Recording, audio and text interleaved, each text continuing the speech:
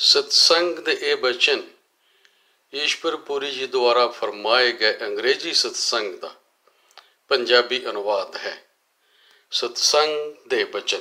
ਦੋਸਤੋ, ਇਸ 3 ਦਿਨਾਂ ਦੀ ਅਭਿਆਸ ਵਰਕਸ਼ਾਪ ਜੋ ਕਿ ਰਾਈਸ ਲੇਕ ਵਿਸਕੌਨਸਿਨ ਵਿੱਚ ਕਰਨ ਜਾ ਰਹੇ ਹਾਂ ਵਿੱਚ ਤੁਹਾਡਾ ਹਾਰਦਿਕ ਸਵਾਗਤ ਹੈ। ਮੈਂ ਤੁਹਾਨੂੰ ਸਾਰਿਆਂ ਨੂੰ ਵੇਖ ਕੇ ਬਹੁਤ ਖੁਸ਼ ਹਾਂ ਅਤੇ ਇਹ ਕੁਝ ਕੰਮ ਦੇ 3 ਦਿਨ ਹੋਣਗੇ। ਸਿਰਫ ਗੱਲ ਹੀ ਨਹੀਂ ਕਰਾਂਗੇ ਪਰ ਕੁਝ ਤੁਰਨ ਦੀ ਵੀ ਕੋਸ਼ਿਸ਼ ਕਰਾਂਗੇ ਅਤੇ ਇਸੇ ਲਈ ਇਹ ਸਾਡੇ ਦੂਜੇ ਪ੍ਰੋਗਰਾਮਾਂ ਤੋਂ ਥੋੜ੍ਹਾ ਜਿਹਾ ਵੱਖਰਾ ਹੈ। ਅੱਜ ਮੈਂ ਤੁਹਾਨੂੰ ਦੱਸਣਾ ਚਾਹੁੰਦਾ ਹਾਂ ਕਿ ਅਸੀਂ ਇਹਨਾਂ 3 ਦਿਨਾਂ ਦੌਰਾਨ ਕੀ ਕਰਾਂਗੇ। ਅਸੀਂ ਅਭਿਆਸ ਦੇ ਵੱਖੋ ਵੱਖ ਕਦਮਾਂ ਜਾਂ ਕਾਰਜਾਂ ਤੋਂ ਗੁਜ਼ਰਾਂਗੇ ਜਿਨ੍ਹਾਂ ਨੂੰ ਅਸੀਂ ਆਤਮ ਬੋਧ ਜਾਂ ਸੈਲਫ ਰਿਅਲਾਈਜੇਸ਼ਨ ਲਈ ਕਰਦੇ ਹਾਂ।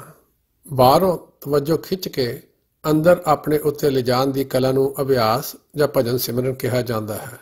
ਗਿਆਨ ਦਾ ਰਾਜ, ਸੱਚਾਈ ਲੱਭਣ ਦਾ ਰਾਜ ਦਰਅਸਲ ਵਿੱਚ ਆਪਣੇ ਆਪ ਨੂੰ, ਆਪਣੇ ਅਸਲੀ ਸਰੂਪ ਨੂੰ ਲੱਭਣਾ ਹੀ ਹੋਇਆ ਕਰਦਾ ਹੈ। ਅਸੀਂ ਆਪਣੇ ਬਾਹਰਲੇ ਪੜਦੇ ਹਾਂ ਜਿਵੇਂ ਕਿ ਮਨੁੱਖੀ ਸਰੀਰ ਜਾਂ ਗਿਆਨ ਇੰਦਰੀਆਂ ਜਾਂ ਮਨ ਨੂੰ ਆਪਣਾ ਆਪ ਸਮਝ ਰਹੇ ਹਾਂ। ਇਹਨਾਂ ਵਿੱਚੋਂ ਕੋਈ ਵੀ ਸਾਡਾ ਆਪਣਾ ਸਰੂਪ ਨਹੀਂ ਹੈ। ਇਹ ਸਾਡੇ ਉੱਤੇ ਪੜਦੇ ਹਨ। ਸਾਡਾ ਆਪਾ ਜਾਂ ਸਵੈ ਸਰੂਪ ਹਮੇਸ਼ਾ ਅਮਰ ਹੈ ਅਤੇ ਇਸ ਨੂੰ ਆਤਮਾ ਕਹਿ ਕੇ ਬੁਲਾਉਂਦੇ ਹਾਂ। ਇਹੀ ਆਤਮਾ ਮਨ ਨੂੰ ਜੀਵਨ ਦਿੰਦੀ ਹੈ। ਇਹੀ ਆਤਮਾ ਗਿਆਨ ਇੰਦਰੀਆਂ ਅਤੇ ਸਾਡੇ ਸਥੂਲ ਸਰੀਰ ਨੂੰ ਜੀਵੰਤ ਬਣਾਉਂਦੀ ਹੈ। ਸਾਨੂੰ ਇਹ ਪਤਾ ਕਰਨਾ ਹੋਵੇਗਾ ਕਿ ਆਤਮਾ ਕੀ ਹੈ। ਬਹੁਤ ਸਾਰੇ ਲੋਕ ਆਪਣੇ ਸਰੀਰ ਵਿੱਚ ਆਤਮਾ ਦੀ ਜਗ੍ਹਾ ਕੁਝ ਹੋਰ ਲੱਭਣ ਲਈ ਅਭਿਆਸ ਕਰ ਰਹੇ ਹਨ। ਮੈਂ ਬਹੁਤ ਸਾਰੇ ਯੋਗੀਆਂ ਦੁਆਰਾ ਦਰਸਾਇਆ ਕਈ ਕਿਸਮ ਦਾ ਅਭਿਆਸ ਕੀਤਾ। ਇਹਨਾਂ ਯੋਗੀਆਂ ਨੇ ਸਾਨੂੰ ਬਹੁਤ ਸਾਰੇ ਐਨਰਜੈਟਿਕ ਅਨੁਭਵਾਂ ਦੇ ਹੋਣ ਦੀ ਸੰਭਾਵਨਾ ਨੂੰ ਖੋਜਣ ਲਈ ਸਿਖਾਇਆ ਕਿਉਂਕਿ ਇਸ ਸਰੀਰ ਦੇ ਅੰਦਰ ਕਈ એનર્ਜੀ ਚੱਕਰ ਹਨ। એનર્ਜੀ ਜਾਂ ਊਰਜਾ ਦੇ ਸਾਰੇ ਚੱਕਰ ਅੱਖਾਂ ਜਾਂ ਅੱਖਾਂ ਦੇ ਹੇਠਾਂ ਹਨ, ਪਰ ਐਨਰਜੈਟਿਕ ਅਨੁਭਵ ਹੋਣ ਨਾਲ ਤੁਹਾਨੂੰ ਆਤਮਾ ਦੀ ਕੋਈ ਸੋਝੀ ਨਹੀਂ ਆਉਂਦੀ। ਇਹ ਨਹੀਂ ਪਤਾ ਲੱਗਦਾ ਕਿ ਤੁਹਾਡੀ ਆਤਮਾ ਕੀ ਹੈ ਅਤੇ ਇਸ ਲਈ ਇਸ ਤਰ੍ਹਾਂ ਦੇ ਸਾਰੇ ਅਭਿਆਸ ਦੇ ਅਨੁਭਵ ਜਿਨ੍ਹਾਂ ਨੂੰ ਅਸੀਂ ਯੋਗਿਕ ਅਨੁਭਵ ਕਹਿੰਦੇ ਹਾਂ, ਸਾਨੂੰ ਇਸ ਦੇ ਬਾਰੇ ਕੁਝ ਵੀ ਜਾਣਕਾਰੀ ਨਹੀਂ ਦਿੰਦੇ ਕਿ ਅਸੀਂ ਕੌਣ ਹਾਂ। ਉਹ ਸਾਨੂੰ ਸਿਰਫ ਕੁਝ ਅਜੀਬ ਤਰ੍ਹਾਂ ਦੇ ਤਜਰਬੇ ਜ਼ਰੂਰ ਦਿੰਦੇ ਹਨ। ਇਹ ਚੱਕਰ ਸਰੀਰ ਵਿੱਚ ਥੱਲੇ ਤੋਂ ਸ਼ੁਰੂ ਹੁੰਦੇ ਹੋਏ ਗੁਦਾ ਵਿੱਚ, ਜਨਨ ਅੰਗਾਂ, ਨਾਭੀ, ਦਿਲ, ਗਲੇ ਅਤੇ ਅੱਖਾਂ ਤੱਕ ਜਾਂਦੇ ਹਨ। ਇਹ એનર્ਜੀ ਦੇ ਚੱਕਰ ਹਨ। ਸਾਡੀ ਸਾਰੀ ਚੇਤਨਾ ਇਹਨਾਂ ਚੱਕਰਾਂ ਰਾਹੀਂ ਸਰੀਰ ਵਿੱਚ ਕੰਮ ਕਰਦੀ ਹੈ। ਅਸੀਂ ਇਹਨਾਂ ਚੱਕਰਾਂ ਨਾਲ ਸੰਸਾਰ ਨਾਲ ਜੁੜਦੇ ਹਾਂ। ਇਸ ਸਰੀਰ ਵਿੱਚ એનર્ਜੀ ਦੇ ਇਹਨਾਂ ਚੱਕਰਾਂ ਦੇ ਨਾਲ ਬਾਹਰ ਨੂੰ ਖੁੱਲ੍ਹਣ ਵਾਲੇ 9 ਦਰਵਾਜ਼ੇ ਵੀ ਹਨ। 2 ਅੱਖਾਂ ਹਨ, 2 ਕੰਨ, 1 ਨੱਕ, 1 ਮੂੰਹ ਅਤੇ 2 ਹੇਠਲੇ ਬੰਨ ਹਨ। ਇਹਨਾਂ 9 ਦਰਵਾਜ਼ਿਆਂ ਰਾਹੀਂ ਸਾਡੀ ਤਵੱਜੋ ਬਾਹਰ ਜਾਂਦੀ ਹੈ ਅਤੇ ਇਹਨਾਂ 6 એનર્ਜੀ ਚੱਕਰਾਂ ਦੀ ਮਦਦ ਨਾਲ ਸਾਡੇ 9 ਦਰਵਾਜ਼ੇ ਸਾਰੀ ਦੁਨੀਆ ਨਾਲ ਤਾਲਮੇਲ ਕਰਦੇ ਹਨ। ਇਸ ਤਰ੍ਹਾਂ ਇਹ ਸਥੂਲ ਸਰੀਰ ਦੁਨੀਆ ਵਿੱਚ ਵਿਚਰਦਾ ਹੈ। ਇਸ ਦੇ ਨਾਲ ਨਾਲ ਸਾਡੇ ਕੋਲ ਸਰੀਰ ਦੇ ਅੰਦਰ ਕੁਝ ਸਾਜ਼ ਸਮਾਨ ਵੀ ਹੈ ਜੋ ਸਰੀਰ ਦੇ ਇੱਕ ਛੋਟੇ ਜਿਹੇ ਹਿੱਸੇ ਵਿੱਚ, ਇਸ ਧੜ ਵਿੱਚ ਨਹੀਂ, ਸਾਡੇ ਸਿਰ ਦੇ ਉੱਪਰਲੀ ਜਗ੍ਹਾ ਦੇ ਛੋਟੇ ਹਿੱਸੇ ਵਿੱਚ ਜੋ ਕਿ ਅੱਖਾਂ ਦੇ ਪਿੱਛੇ ਅਤੇ ਅੱਖਾਂ ਤੋਂ ਉੱਪਰ ਹੈ, ਇਸ ਜਗ੍ਹਾ ਵਿੱਚ ਸੋਝੀ ਦੇ ਕੇਂਦਰ ਹਨ। ਗਿਆਨ ਅਤੇ એનર્ਜੀ 2 ਵੱਖ-ਵੱਖ ਚੀਜ਼ਾਂ ਹਨ। એનર્ਜੀ ਉਹ ਚੀਜ਼ ਹੈ ਜਿਸ ਨੂੰ ਅਸੀਂ ਵਰਤਦੇ ਹਾਂ। ਗਿਆਨ ਉਹ ਚੀਜ਼ ਹੈ ਜਿਸ ਨੂੰ ਅਸੀਂ ਜਾਣਦੇ ਹਾਂ। ਆਪਣੇ ਆਪ ਦਾ ਸਹੀ ਗਿਆਨ ਸੋਝੀ ਦੇ ਚੱਕਰਾਂ ਨੂੰ ਖੋਲ੍ਹਣ ਤੋਂ ਆਉਂਦਾ ਹੈ। ਅਸਧਾਰਨ ਅਨੁਭਵ, ਐਨਰਜੈਟਿਕ ਅਨੁਭਵ ਉਹਨਾਂ એનર્ਜੀ ਚੱਕਰਾਂ ਨੂੰ ਖੋਲ੍ਹ ਕੇ ਆ ਸਕਦੇ ਹਨ। ਇਹ 2 ਅਲੱਗ-ਅਲੱਗ ਚੀਜ਼ਾਂ ਹਨ ਅਤੇ ਸਾਡੇ ਵਿੱਚੋਂ ਬਹੁਤ ਸਾਰੇ ਗਲਤ ਢੰਗ ਨਾਲ ਵਿਸ਼ਵਾਸ ਕਰ ਰਹੇ ਹਨ ਕਿ ਦੋਵੇਂ ਇੱਕੋ ਜਿਹੇ ਹਨ। ਉਹ ਇੱਕੋ ਜਿਹੇ ਨਹੀਂ ਹਨ। ਇਸੇ ਤਰ੍ਹਾਂ ਕਦੇ-ਕਦੇ ਅਸੀਂ ਗਿਆਨ ਇੰਦਰੀਆਂ ਨੂੰ ਆਪਣੇ ਸਰੀਰ ਦਾ ਹੀ ਹਿੱਸਾ ਸਮਝਦੇ ਹਾਂ ਅਤੇ ਸਾਨੂੰ ਕੁਝ ਨਹੀਂ ਪਤਾ ਕਿ ਮਨ ਕਿੱਦਾਂ ਕੰਮ ਕਰਦਾ ਹੈ, ਕਰਮ ਕਿਸ ਤਰ੍ਹਾਂ ਕੰਮ ਕਰਦੇ ਹਨ, ਪੁਰਾਣੀਆਂ ਯਾਦਾਂ ਕਿਸ ਤਰ੍ਹਾਂ ਕੰਮ ਕਰਦੀਆਂ ਹਨ। ਇਸ ਲਈ ਅਕਸਰ ਅਸੀਂ ਸੋਚਦੇ ਹਾਂ ਕਿ ਹੋਸ਼ ਦਿਮਾਗ ਅਤੇ ਸਿਰ ਤੋਂ ਆ ਰਹੀ ਹੈ। ਇਹ ਸੱਚ ਨਹੀਂ ਹੈ। ਬਹੁਤ ਸਾਰੇ ਲੋਕ ਉਹਨਾਂ ਚੀਜ਼ਾਂ ਨੂੰ ਯਾਦ ਕਰਨ ਦੇ ਸਮਰੱਥ ਹਨ ਜੋ ਚੀਜ਼ਾਂ ਜਨਮ ਤੋਂ ਪਹਿਲਾਂ ਦੀਆਂ ਹਨ। ਬਹੁਤ ਸਾਰੇ ਲੋਕ ਹਨ ਜੋ ਸਾਡੇ ਪਿਛਲੇ ਜਨਮ ਦੀਆਂ ਯਾਦਾਂ ਨੂੰ ਤਾਜ਼ਾ ਕਰ ਸਕਦੇ ਹਨ ਅਤੇ ਜਦੋਂ ਉਹ ਅਜਿਹਾ ਕਰਦੇ ਹਾਂ ਤਾਂ ਅਸੀਂ 100 ਸਾਲ ਪਹਿਲਾਂ, 200 ਸਾਲ ਪਹਿਲਾਂ ਹੋਈਆਂ ਘਟਨਾਵਾਂ ਨੂੰ ਵੀ ਯਾਦ ਕਰ ਸਕਦੇ ਹਾਂ। ਕੇਵਲ ਆਪਣੀ ਯਾਦਾਸ਼ਤ ਤੇ ਜ਼ੋਰ ਦੇਣ ਨਾਲ ਅਸੀਂ ਉਹਨਾਂ ਚੀਜ਼ਾਂ ਨੂੰ ਯਾਦ ਕਰ ਸਕਦੇ ਹਾਂ ਜਿਹੜੀਆਂ ਸਾਡੇ ਪੈਦਾ ਹੋਣ ਤੋਂ ਪਹਿਲਾਂ ਹੋਈਆਂ ਸਨ, ਜਿਸ ਦਾ ਅਰਥ ਹੈ ਕਿ ਦਿਮਾਗ ਜੋ ਸਰੀਰ ਦਾ ਹਿੱਸਾ ਹੈ ਉਸ ਮੈਮਰੀ ਨੂੰ ਨਹੀਂ ਸੰਭਾਲ ਰਿਹਾ। ਕੋਈ ਹੋਰ ਚੀਜ਼ ਹੈ ਜੋ ਮੈਮਰੀ ਨੂੰ ਸੰਭਾਲ ਰਹੀ ਹੈ ਕਿਉਂਕਿ ਅਸੀਂ ਪੁਰਾਣੀ ਮੈਮਰੀ ਅਤੇ ਅੰਦਰ ਬਾਰੇ ਪਤਾ ਕਰਨ ਲਈ ਆਪਣੇ ਅੰਦਰ ਨਹੀਂ ਜਾਂਦੇ ਅਤੇ ਇਸ ਕਰਕੇ ਸਾਨੂੰ ਸਰੀਰ ਦੇ ਅੰਦਰ ਬਾਰੇ ਕੋਈ ਸੋਝੀ ਨਹੀਂ। ਅਸੀਂ ਸਿਰਫ ਇਸ ਸਰੀਰ ਦੇ ਸਥੂਲ ਦਿਮਾਗ ਅਤੇ ਅੰਗਾਂ ਬਾਰੇ ਹੀ ਜਾਣੂ ਹਾਂ। ਪਰ ਆਪਾ ਚੀਨਣ ਦਾ ਅਭਿਆਸ, ਜਿਸ ਦਾ ਭਾਵ ਹੈ ਆਪਣੇ ਅਸਲ ਬਾਰੇ ਸੋਚਣਾ, ਜਿਸ ਦਾ ਭਾਵ ਹੈ ਕਿ ਆਪਣੀ ਤਵੱਜੋ ਨੂੰ ਆਪਣੇ ਸੱਚੇ ਆਪੇ ਤੇ ਪਾਉਣਾ, ਇਹ ਅਭਿਆਸ ਉਸ ਗਿਆਨ ਦੀ ਖਿੜਕੀ ਖੋਲ੍ਹਦਾ ਹੈ ਜੋ ਕਿ ਸਥੂਲ ਸਰੀਰ ਤੋਂ ਪਰੇ ਹੈ। ਉਦਾਹਰਨ ਲਈ ਅਸੀਂ ਕਹਿੰਦੇ ਹਾਂ ਕਿ ਗਿਆਨ ਇੰਦਰੀਆਂ ਜਿਵੇਂ ਕਿ ਦੇਖਣ, ਛੂਹਣ, ਸਵਾਦ, ਗੰਧ, ਸੁਣਨ ਦੀ ਸ਼ਕਤੀ ਸਰੀਰ ਵਿੱਚ 27 ਅੰਗਾਂ ਦੇ ਕਾਰਨ ਕੰਮ ਕਰ ਰਹੀਆਂ ਹਨ। ਅਸੀਂ ਸੋਚਦੇ ਹਾਂ ਕਿ ਅਸੀਂ ਦੇਖ ਸਕਦੇ ਹਾਂ ਕਿਉਂਕਿ ਸਾਡੇ ਕੋਲ ਅੱਖਾਂ ਹਨ, ਪਰ ਅਸੀਂ ਭੁੱਲ ਜਾਂਦੇ ਹਾਂ ਕਿ ਅਸੀਂ ਕਲਪਨਾ ਕਰਦੇ ਵੇਲੇ ਵੀ ਦੇਖਦੇ ਹਾਂ ਜਦੋਂ ਅੱਖਾਂ ਦੀ ਵਰਤੋਂ ਬਿਲਕੁਲ ਨਹੀਂ ਕੀਤੀ ਜਾਂਦੀ। ਅਸੀਂ ਸੁਪਨਿਆਂ ਵਿੱਚ ਵੀ ਦੇਖਦੇ ਹਾਂ ਜਦੋਂ ਅੱਖਾਂ ਬੰਦ ਹੁੰਦੀਆਂ ਹਨ। ਭਾਵ ਦੇਖਣਾ ਅਤੇ ਇਹਨਾਂ ਸਰੀਰਕ ਅੱਖਾਂ ਨਾਲ ਦੇਖਣਾ ਦੋ ਅਲੱਗ-ਅਲੱਗ ਚੀਜ਼ਾਂ ਹਨ। ਫਿਰ ਦੇਖਣਾ ਕੀ ਹੋਇਆ? ਦੇਖਣ ਦੀ ਕਿਰਿਆ ਸਰੀਰ ਦੀ ਬਜਾਏ ਕਿਸੇ ਹੋਰ ਜਗ੍ਹਾ ਹੁੰਦੀ ਹੈ।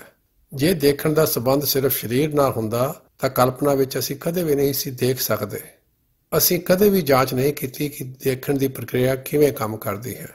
ਦਰਅਸਲ ਜੇ ਅਸੀਂ ਇਹ ਖੋਜਣ ਦੀ ਕੋਸ਼ਿਸ਼ ਕਰੀਏ ਕਿ ਮਨ ਦੇਖਦਾ ਹੈ ਕਿ ਗਿਆਨ ਇੰਦਰੀਆਂ ਦੇਖਦੀਆਂ ਹਨ ਕਿ ਇਹ ਸਰੀਰਕ ਅੱਖ ਵੇਖਦੀ ਹੈ, ਤਾਂ ਲੱਗਦਾ ਹੈ ਕਿ ਦੇਖਣ ਦੀ ਪ੍ਰਕਿਰਿਆ ਨੂੰ ਇਹਨਾਂ ਵਿੱਚੋਂ ਕਿਸੇ ਨਾਲ ਵੀ ਜੋੜਿਆ ਜਾ ਸਕਦਾ ਹੈ। ਜਦੋਂ ਅਸੀਂ ਮਾਨਸਿਕ ਤੌਰ ਤੇ ਕਿਸੇ ਚੀਜ਼ ਬਾਰੇ ਸੋਚੀਏ, ਜਿਵੇਂ ਕਿ ਜੇ ਅਸੀਂ ਤਸਵੀਰ ਦੀ ਕਲਪਨਾ ਕਰੀਏ ਤਾਂ ਅਸੀਂ ਉਸ ਤਸਵੀਰ ਨੂੰ ਦੇਖ ਸਕਦੇ ਹਾਂ। ਅਸੀਂ ਦੇਖਦੇ ਹਾਂ ਕਿ ਕਲਪਨਾ ਕਰਦੇ ਹੋਏ ਇਹ ਅੱਖਾਂ ਉੱਥੇ ਕੰਮ ਨਹੀਂ ਕਰਦੀਆਂ। ਕੀ ਦੇਖਣ ਦਾ ਸੰਬੰਧ ਸਰੀਰ ਨਾਲ ਹੈ ਜਾਂ ਇਹ ਕੁਝ ਹੋਰ ਹੈ? ਇਸ ਦਾ ਪਤਾ ਅਭਿਆਸ ਦੁਆਰਾ ਬਹੁਤ ਆਸਾਨੀ ਨਾਲ ਲੱਗ ਸਕਦਾ ਹੈ। ਇਸੇ ਅਭਿਆਸ ਬਾਰੇ ਮੈਂ ਬੋਲਣ ਜਾ ਰਿਹਾ ਹਾਂ ਜਿਸ ਵਿੱਚ ਤਵੱਜੋ ਨੂੰ ਖਿੱਚ ਕੇ ਆਪਣੇ ਅੰਦਰ ਉਸ ਜਗ੍ਹਾ ਤੇ ਲਿਜਾਇਆ ਜਾਂਦਾ ਹੈ ਜਿੱਥੇ ਤੁਸੀਂ ਇਹਨਾਂ ਅੱਖਾਂ ਤੋਂ ਬਿਨਾਂ ਦੇਖ ਸਕਦੇ ਹੋ, ਜਿੱਥੇ ਤੁਸੀਂ ਇਹਨਾਂ ਕੰਨਾਂ ਤੋਂ ਬਿਨਾਂ ਸੁਣ ਸਕਦੇ ਹੋ, ਜਿੱਥੇ ਤੁਸੀਂ ਇਹਨਾਂ ਹੱਥਾਂ ਦੇ ਬਿਨਾਂ ਛੂਹ ਸਕਦੇ ਹੋ, ਜਿੱਥੇ ਤੁਸੀਂ ਇਹਨਾਂ ਪੈਰਾਂ ਤੋਂ ਬਗੈਰ ਤੁਰ ਸਕਦੇ ਹੋ। ਅਤੇ ਉਹ ਹਿੱਸਾ ਅਸਲ ਵਿੱਚ ਇਹਨਾਂ ਅੱਖਾਂ ਅਤੇ ਇਹਨਾਂ ਕੰਨਾਂ ਅਤੇ ਇਹਨਾਂ ਹੱਥਾਂ ਅਤੇ ਇਹਨਾਂ ਪੈਰਾਂ ਨੂੰ ਕੰਮ ਕਰਨ ਲਈ ਜ਼ਿੰਮੇਵਾਰ ਹੈ। ਸਾਡੇ ਅੰਦਰ ਅਜਿਹੀ ਕੋਈ ਚੀਜ਼ ਹੈ ਜਿਸ ਦੇ ਕੋਲ ਸਹੀ ਗਿਆਨ ਇੰਦਰੀਆਂ ਹਨ ਅਤੇ ਇਹ ਗਿਆਨ ਇੰਦਰੀਆਂ ਇਸ ਸਥੂਲ ਸਰੀਰ ਵਿੱਚ ਆਉਂਦੇ ਸਾਰ ਧੁੰਦਲੀਆਂ ਹੋ ਜਾਂਦੀਆਂ ਨੇ। ਇਹ ਬਹੁਤ ਪਤੇ ਵਾਲੀ ਗੱਲ ਹੈ ਕਿ ਸਾਡੇ ਅੰਦਰ ਕੋਈ ਅਜਿਹੀ ਚੀਜ਼ ਕੰਮ ਕਰ ਰਹੀ ਹੈ ਜੋ ਸਥੂਲ ਸਰੀਰ ਤੇ ਬਿਲਕੁਲ ਵੀ ਨਹੀਂ ਨਿਰਭਰ, ਪਰ ਉਹ ਸਾਰੀਆਂ ਗਿਆਨ ਇੰਦਰੀਆਂ ਜਿਹੜੀਆਂ ਅਸੀਂ ਆਪਣੇ ਸਥੂਲ ਸਰੀਰ ਰਾਹੀਂ ਇਸਤੇਮਾਲ ਕਰਦੇ ਹਾਂ ਉਹ ਉਸ ਵਿੱਚ ਹਨ। ਅਸੀਂ ਇਸ ਨੂੰ ਹਰ ਸਮੇਂ ਵਰਤਦੇ ਹਾਂ। ਉਹ ਅੰਦਰੂਨੀ ਸਰੀਰ ਹੈ। ਜਦੋਂ ਅਸੀਂ ਕਲਪਨਾ ਕਰਦੇ ਹਾਂ, ਜਦੋਂ ਅਸੀਂ ਆਪਣੇ ਅੰਦਰੂਨੀ ਕਲਪਨਾ, ਅੰਦਰੂਨੀ ਮਨ ਨਾਲ ਕਿਸੇ ਚੀਜ਼ ਨੂੰ ਨਜ਼ਰ ਅੰਦਾਜ਼ ਕਰਦੇ ਹਾਂ ਤਾਂ ਅਸੀਂ ਉਹਨਾਂ ਗਿਆਨ ਇੰਦਰੀਆਂ ਨੂੰ ਵਰਤ ਰਹੇ ਹੁੰਦੇ ਹਾਂ। ਸੁਪਨਿਆਂ ਵਿੱਚ ਵੀ ਅਸੀਂ ਇਹਨਾਂ ਗਿਆਨ ਇੰਦਰੀਆਂ ਨੂੰ ਵਰਤਦੇ ਹਾਂ, ਪਰ ਅਸੀਂ ਜਾਣ ਬੁੱਝ ਕੇ ਆਪਣੀ ਮਰਜ਼ੀ ਦੇ ਨਾਲ ਇਹ ਪਤਾ ਲਗਾਉਣ ਦੀ ਕੋਸ਼ਿਸ਼ ਨਹੀਂ ਕਰਦੇ ਕਿ ਇਹ ਕਿੱਥੇ ਹੋ ਰਿਹਾ ਹੈ। ਅਭਿਆਸ ਦੇ ਰਾਹੀਂ ਅਸੀਂ ਇਸ ਦਾ ਪਤਾ ਲਗਾ ਸਕਦੇ ਹਾਂ। ਅਭਿਆਸ ਜਾਂ ਭਜਨ ਸਿਮਰਨ ਕਿੱਦਾਂ ਹੁੰਦਾ ਹੈ? ਅਭਿਆਸ ਆਪਣੀ ਤਵੱਜੋ ਨੂੰ ਬਾਹਰ ਤੋਂ ਖਿੱਚ ਕੇ ਅੰਦਰ ਲਿਜਾਣ ਦੀ ਕਲਾ ਹੈ। ਬਸ ਇਹੀ ਹੈ। ਇਹ ਬਹੁਤ ਸਧਾਰਨ ਪ੍ਰਕਿਰਿਆ ਹੈ। ਅਸੀਂ ਬਾਹਰਲੇ ਤਜਰਬਿਆਂ ਦੇ ਲਗਾ ਕਾਰਨ ਇਸ ਨੂੰ ਮੁਸ਼ਕਲ ਬਣਾ ਦਿੱਤਾ।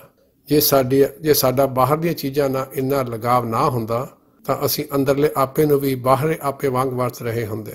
ਪਰ ਸਾਡੇ ਬਾਹਰੇ ਲਗਾਵ ਨੇ ਸਾਡੇ ਲਈ ਇੱਕ ਬਹੁਤ ਵੱਡੀ ਸਮੱਸਿਆ ਖੜੀ ਕਰ ਦਿੱਤੀ ਅਤੇ ਜਦੋਂ ਅਸੀਂ ਆਪਣੀ ਤਵੱਜੋ ਆਪਣੇ ਵੱਲ ਖਿੱਚਣਾ ਚਾਹੁੰਦੇ ਹਾਂ ਤਾਂ ਇਹ ਬਾਹਰੀ ਲਗਾਵ ਅਤੇ ਇੱਛਾਵਾਂ ਰੁਕਾਵਟ ਪਾਉਂਦੀਆਂ ਹਨ। ਨਹੀਂ ਤਾਂ ਇਹ ਬਹੁਤ ਸਾਦਾ ਜਿਹਾ ਮਾਮਲਾ ਹੈ।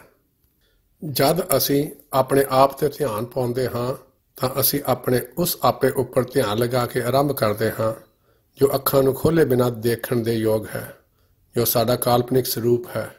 ਇਸ ਦਾ ਭਾਵ ਹੈ ਜੇਕਰ ਅਸੀਂ ਇਹਨਾਂ ਦੋਨਾਂ ਅੱਖਾਂ ਨੂੰ ਬੰਦ ਕਰਕੇ ਕਲਪਨਾ ਕਰੀਏ ਕਿ ਅਸੀਂ ਅੰਦਰ ਚੀਜ਼ਾਂ ਦੇਖ ਰਹੇ ਹਾਂ ਤਾਂ ਅਸੀਂ ਇਹਨਾਂ ਅੱਖਾਂ ਨਾਲ ਨਹੀਂ ਦੇਖ ਰਹੇ ਹੁੰਦੇ। ਫਿਰ ਕੌਣ ਵੇਖ ਰਿਹਾ ਹੁੰਦਾ ਹੈ? ਇਹ ਸਾਡਾ ਅੰਦਰੂਨੀ ਸਰੂਪ ਹੈ। ਅਸੀਂ ਆਪਣਾ ਅੰਦਰੂਨੀ ਸਰੂਪ ਹਰ ਸਮੇਂ ਵਰਤਦੇ ਹਾਂ, ਪਰ ਅਸੀਂ ਇਸ ਵੱਲ ਤਵੱਜੋ ਨਹੀਂ ਦਿੰਦੇ। ਅਭਿਆਸ ਵਿੱਚ ਅਸੀਂ ਇਸ ਵੱਲ ਤਵੱਜੋ ਦੇਣੀ ਸ਼ੁਰੂ ਕਰਦੇ ਹਾਂ। ਜਿਵੇਂ ਜਿਵੇਂ ਤਵੱਜੋ ਅੰਦਰੂਨੀ ਸਰੂਪ ਉੱਤੇ ਵੱਧਦੀ ਹੈ, ਅਸੀਂ ਇੱਕ ਖਾਸ ਕਿਸਮ ਦੀ ਸ਼ਕਤੀ ਨੂੰ ਵਰਤਦੇ ਹਾਂ। ਇਸ ਨੂੰ ਤਵੱਜੋ ਨੂੰ ਇਕਾਗਰ ਕਰਨ ਦੀ ਸ਼ਕਤੀ ਕਿਹਾ ਜਾਂਦਾ ਹੈ। ਇਹ ਸਾਨੂੰ ਬਹੁਤ ਵੱਡੀ ਸ਼ਕਤੀ ਦਿੱਤੀ ਗਈ ਹੈ। ਅਸੀਂ ਕਿਸੇ ਚੀਜ਼ ਤੇ ਤਵੱਜੋ ਇਕਾਗਰ ਕਰਕੇ ਬਾਕੀ ਸਾਰੀਆਂ ਚੀਜ਼ਾਂ ਜਿਸ ਤੇ ਅਸੀਂ ਤਵੱਜੋ ਨਹੀਂ ਲਗਾ ਰਹੇ ਹੁੰਦੇ ਉਸ ਤੋਂ ਅਣਜਾਣ ਹੋ ਜਾਂਦੇ ਹਾਂ। ਇਸ ਵਿਸ਼ੇਸ਼ ਸ਼ਕਤੀ ਦਾ ਸਾਡੇ ਲਈ ਸਭ ਤੋਂ ਵੱਡਾ ਫਾਇਦਾ ਇਹ ਹੈ ਕਿ ਅਸੀਂ ਜਿੱਥੇ ਵੀ ਚਾਹੀਏ ਉੱਥੇ ਤਵੱਜੋ ਨੂੰ ਇਕਾਗਰ ਕਰ ਸਕਦੇ ਹਾਂ। ਇੱਥੇ ਕੁਝ ਸੁੰਦਰ ਫੁੱਲ ਹਨ। ਜੇ ਮੈਂ ਇਹਨਾਂ ਫੁੱਲਾਂ ਦੀ ਤਾਰੀਫ ਕਰਨੀ ਸ਼ੁਰੂ ਕਰ ਦੇਵਾਂ, ਹੁਣ ਮੈਂ ਤੁਹਾਡੇ ਸਾਰਿਆਂ ਅਤੇ ਫੁੱਲਾਂ ਤੋਂ ਜਾਣੂ ਹਾਂ। ਫਿਰ ਫੁੱਲਾਂ ਵੱਲ ਗਹਿਰਾਈ ਨਾਲ ਦੇਖਦੇ ਹੋਏ ਉਹਨਾਂ ਦੀ ਪ੍ਰਸ਼ੰਸਾ ਕਰਾਂ, ਮੈਂ ਇਹ ਭੁੱਲ ਜਾਵਾਂਗਾ ਕਿ ਤੁਸੀਂ ਵੀ ਇੱਥੇ ਬੈਠੇ ਹੋ। ਜਿੰਨੀ ਤਵੱਜੋ ਅਤੇ ਇਕਾਗਰਤਾ ਮੈਂ ਫੁੱਲਾਂ ਤੇ ਪਾਵਾਂਗਾ, ਉਨਾ ਹੀ ਮੈਂ ਬਾਕੀ ਚੀਜ਼ਾਂ ਤੋਂ ਬੇਖਬਰ ਹੁੰਦਾ ਜਾਊਂਗਾ। ਇਹ ਸਾਡੇ ਲਈ ਬਹੁਤ ਫਾਇਦੇ ਵਾਲੀ ਗੱਲ ਹੈ ਅਤੇ ਇਸੇ ਨੂੰ ਅਭਿਆਸ ਵਿੱਚ ਵਰਤਿਆ ਜਾਂਦਾ ਹੈ। ਜਦ ਅਸੀਂ ਆਪਣੀ ਤਵੱਜੋ ਅੰਦਰੂਨੀ ਸਰੂਪ ਤੇ ਪਾਉਂਦੇ ਹਾਂ, ਉਹ ਇੱਕ ਜੋ ਕਿ ਕਲਪਨਾ ਵਿੱਚ ਦੇਖ ਸਕਦਾ ਹੈ, ਉਹ ਜੋ ਸੁਪਨੇ ਵਿੱਚ ਵੇਖ ਸਕਦਾ ਹੈ, ਜੋ ਅੱਖਾਂ ਬੰਦ ਹੁੰਦੇ ਹੋਏ ਅਤੇ ਪੂਰੇ ਅੰਧੇਰੇ ਵਿੱਚ ਵੇਖ ਸਕਦਾ ਹੈ, ਕਿਸੇ ਚੀਜ਼ ਬਾਰੇ ਕਲਪਨਾ ਕਰੇ ਅਤੇ ਇਸ ਨੂੰ ਅਸੀਂ ਦੇਖ ਸਕਦੇ ਹਾਂ। ਜਦੋਂ ਅਸੀਂ ਤਵੱਜੋ ਆਪਣੇ ਉਸ ਸਰੂਪ ਤੇ ਪਾਉਂਦੇ ਹਾਂ ਤਾਂ ਹੌਲੀ ਹੌਲੀ ਬਾਹਰ ਜੋ ਵਾਪਰ ਰਿਹਾ ਹੁੰਦਾ ਹੈ ਉਸ ਬਾਰੇ ਸਾਨੂੰ ਪਤਾ ਨਹੀਂ ਰਹਿੰਦਾ। ਕੇਵਲ ਸਾਨੂੰ ਇਹੀ ਨਹੀਂ ਪਤਾ ਕਿ ਬਾਹਰ ਕੀ ਕੁਝ ਹੋ ਰਿਹਾ ਹੈ, ਅਸੀਂ ਇਹ ਵੀ ਭੁੱਲਣਾ ਸ਼ੁਰੂ ਕਰ ਦਿੰਦੇ ਹਾਂ ਕਿ ਸਾਡੇ ਹੱਥ ਅਤੇ ਪੈਰ ਕਿੱਥੇ ਹਨ, ਅਤੇ ਫਿਰ ਅਸੀਂ ਇਹ ਭੁੱਲਣਾ ਸ਼ੁਰੂ ਕਰ ਦਿੰਦੇ ਹਾਂ ਕਿ ਸਾਡਾ ਸਾਰਾ ਸਰੀਰ ਕਿੱਥੇ ਹੈ, ਅਤੇ ਅੰਦਰਲਾ ਸਰੂਪ ਜੋ ਦੇਖਦਾ, ਟੱਚ ਕਰਦਾ, ਟੇਸਟ ਕਰਦਾ ਅਤੇ ਸੁੰਘਦਾ ਹੈ, ਸਾਡੀ ਅਸਲੀਅਤ ਬਣ ਬੈਠਦੀ ਹੈ। ਇਹ ਅਭਿਆਸ ਵਿੱਚ ਪਹਿਲਾ ਕਦਮ ਹੈ। ਸਾਨੂੰ ਇਹ ਦਰਸਾਉਣ ਲਈ ਇੱਕ ਬਹੁਤ ਹੀ ਅਹਿਮ ਕਦਮ ਹੈ ਕਿ ਇਹ ਸਰੀਰ ਸਾਡਾ ਅਸਲ ਨਹੀਂ, ਸਾਡੇ ਅੰਦਰ ਕੁਝ ਹੋਰ ਵੀ ਅਸਲ ਹੈ। ਹੋ ਸਕਦਾ ਹੈ ਜ਼ਿਆਦਾ ਅਸਲੀ ਹੋਵੇ। ਜੇ ਅਸੀਂ ਕੁਝ ਸਮੇਂ ਲਈ ਉਸ ਤਜਰਬੇ ਨੂੰ ਸਥਿਰ ਕਰਨ ਦੇ ਯੋਗ ਹੋ ਜਾਈਏ, ਕੁਝ ਮਹੀਨਿਆਂ ਲਈ, ਜੇ ਅਸੀਂ ਹਰ ਰੋਜ਼ ਅਜਿਹਾ ਅਨੁਭਵ ਕਰ ਸਕੀਏ, ਕੀ ਹੋਵੇਗਾ? ਤਾਂ ਤੁਸੀਂ ਇਹ ਮਹਿਸੂਸ ਕਰਨਾ ਸ਼ੁਰੂ ਕਰ ਦੇਵੋਗੇ ਕਿ ਅੰਦਰੂਨੀ ਸਰੂਪ ਸੁਤੰਤਰ ਰੂਪ ਵਿੱਚ ਇਸ ਸਰੀਰ ਅੰਦਰ ਕੰਮ ਕਰ ਰਿਹਾ ਹੈ, ਪਰ ਇਸ ਵਿੱਚ ਕੁਝ ਕਾਰਜ ਹਨ ਜੋ ਅਸੀਂ ਸੋਚਦੇ ਹਾਂ ਕਿ ਇਸ ਸਰੀਰ ਵਿੱਚ ਹਨ। ਉਦਾਹਰਨ ਲਈ, ਇਹ ਪੁਰਾਣੀਆਂ ਚੀਜ਼ਾਂ ਯਾਦ ਕਰ ਸਕਦਾ ਹੈ। ਜਦੋਂ ਅਸੀਂ ਇੱਕ ਸਥੂਲ ਸਰੀਰ ਵਿੱਚ ਹੁੰਦੇ ਹਾਂ, ਅਸੀਂ ਚੀਜ਼ਾਂ ਨੂੰ ਯਾਦ ਕਰਨ ਦੀ ਕੋਸ਼ਿਸ਼ ਕਰਦੇ ਹਾਂ, ਸਾਨੂੰ ਯਾਦ ਆ ਜਾਂਦਾ ਹੈ ਕਿ ਬਾਹਰ ਕੀ ਹੋਇਆ ਸੀ। ਜਦੋਂ ਤੁਸੀਂ ਕਿਸੇ ਚੀਜ਼ ਨੂੰ ਅੰਦਰਲੇ ਸਰੂਪ ਨਾਲ ਯਾਦ ਕਰਨ ਦੀ ਕੋਸ਼ਿਸ਼ ਕਰੀਏ ਤਾਂ ਉਹ ਚੀਜ਼ਾਂ ਯਾਦ ਆਉਣੀਆਂ ਸ਼ੁਰੂ ਹੋ ਜਾਂਦੀਆਂ ਹਨ ਜਿਹੜੀਆਂ ਜਨਮ ਤੋਂ ਪਹਿਲਾਂ ਵਾਪਰੀਆਂ ਸਨ। ਤੁਹਾਨੂੰ ਇਹ ਪਤਾ ਕਰਨ ਲਈ ਕਿਸੇ ਜੋਤਸ਼ੀ ਜਾਂ ਕਿਸੇ ਵਿਅਕਤੀ ਕੋਲ ਨਹੀਂ ਜਾਣਾ ਪੈਂਦਾ। ਤੁਸੀਂ ਗਿਆਨ ਇੰਦਰੀਆਂ ਵਾਲੇ ਅੰਦਰੂਨੀ ਸਰੀਰ ਨਾਲ ਬੜੀ ਆਸਾਨੀ ਨਾਲ ਪਤਾ ਕਰ ਸਕਦੇ ਹੋ ਕਿ ਜਨਮ ਤੋਂ ਪਹਿਲਾਂ ਤੁਸੀਂ ਕੀ ਸਨ ਅਤੇ ਕੀ ਕਰਦੇ ਸਨ। ਇਸ ਅੰਦਰੂਨੀ ਸਰੀਰ ਦੀ ਉਮਰ ਇਸ ਸਥੂਲ ਸਰੀਰ ਨਾਲੋਂ ਬਹੁਤ ਲੰਬੀ ਹੈ। ਇਹ ਤੁਹਾਡੇ ਪੈਦਾ ਹੋਣ ਤੋਂ ਪਹਿਲਾਂ ਵੀ ਸੀ, ਇਹ ਤੁਹਾਡੇ ਮਰਨ ਤੋਂ ਬਾਅਦ ਵੀ ਹੋਵੇਗਾ। ਇਹ ਅੰਦਰੂਨੀ ਸਰੀਰ ਸੋਚਦਾ ਵੀ ਹੈ ਜਿਵੇਂ ਕਿ ਇਹ ਸਥੂਲ ਸਰੀਰ ਸੋਚਦਾ ਹੈ। ਅੰਦਰੂਨੀ ਸਰੀਰ ਕੋਲ ਮਨ ਵੀ ਹੁੰਦਾ ਹੈ, ਜਿਵੇਂ ਕਿ ਅਸੀਂ ਸਮਝਦੇ ਹਾਂ ਕਿ ਸਾਡੇ ਸਥੂਲ ਸਰੀਰ ਜਾਂ ਦਿਮਾਗ ਕੋਲ ਮਨ ਹੈ। ਅੰਦਰੂਨੀ ਸਰੂਪ ਜੋ ਇਹਨਾਂ ਗਿਆਨ ਇੰਦਰੀਆਂ ਨੂੰ ਚਲਾਉਂਦਾ ਹੈ, ਅਸੀਂ ਕਈ ਵਾਰੀ ਇਸ ਨੂੰ ਸੂਖਸ਼ਮ ਸਰੀਰ ਜਾਂ ਗਿਆਨ ਇੰਦਰੀਆਂ ਵਾਲਾ ਸਰੀਰ ਵੀ ਕਹਿੰਦੇ ਹਾਂ। ਇਸ ਵਿੱਚ ਕੋਈ ਸਥੂਲ ਮਾਦਾ ਨਹੀਂ ਹੁੰਦਾ। ਇਸ ਸਥੂਲ ਸਰੀਰ ਕੋਲ ਵੀ ਇਹੀ ਗਿਆਨ ਇੰਦਰੀਆਂ, ਇਹੀ ਮਨ ਅਤੇ ਸਥੂਲ ਮਾਦਾ ਹੈ। ਇਸ ਲਈ ਜਦ ਅਸੀਂ ਸਥੂਲ ਸਰੀਰ ਦੇ ਸਥੂਲ ਮੁੱਦੇ ਤੋਂ ਬੇਖਬਰ ਹੁੰਦੇ ਹਾਂ, ਅੰਦਰੂਨੀ ਸਰੂਪ ਖੁੱਲ੍ਹ ਜਾਂਦਾ ਹੈ ਅਤੇ ਸਾਨੂੰ ਪਤਾ ਲੱਗ ਜਾਂਦਾ ਹੈ ਕਿ ਇਹ ਇੱਕ ਬਹੁਤ ਹੀ ਹਲਕਾ ਹੈ, ਕਿਉਂਕਿ ਇਸ ਵਿੱਚ ਕੋਈ ਸਥੂਲ ਮਾਦਾ ਨਹੀਂ ਹੁੰਦਾ। ਇਹ ਸਥੂਲ ਸਰੀਰ ਸਾਨੂੰ ਇਸ ਭੌਤਿਕ ਸੰਸਾਰ ਵਿੱਚ ਭਾਰੀ ਬਣਾਉਂਦਾ ਹੈ। ਉਹ ਅੰਦਰਲਾ ਸਰੀਰ ਗਿਆਨ ਇੰਦਰੀਆਂ, ਮਨ ਅਤੇ ਆਤਮਾ ਦਾ ਬਣਿਆ ਹੁੰਦਾ ਹੈ। ਸਾਡੀ ਆਤਮਾ ਇਹਨਾਂ ਚੀਜ਼ਾਂ ਨੂੰ ਜੀਵਤ ਕਰਦੀ ਹੈ।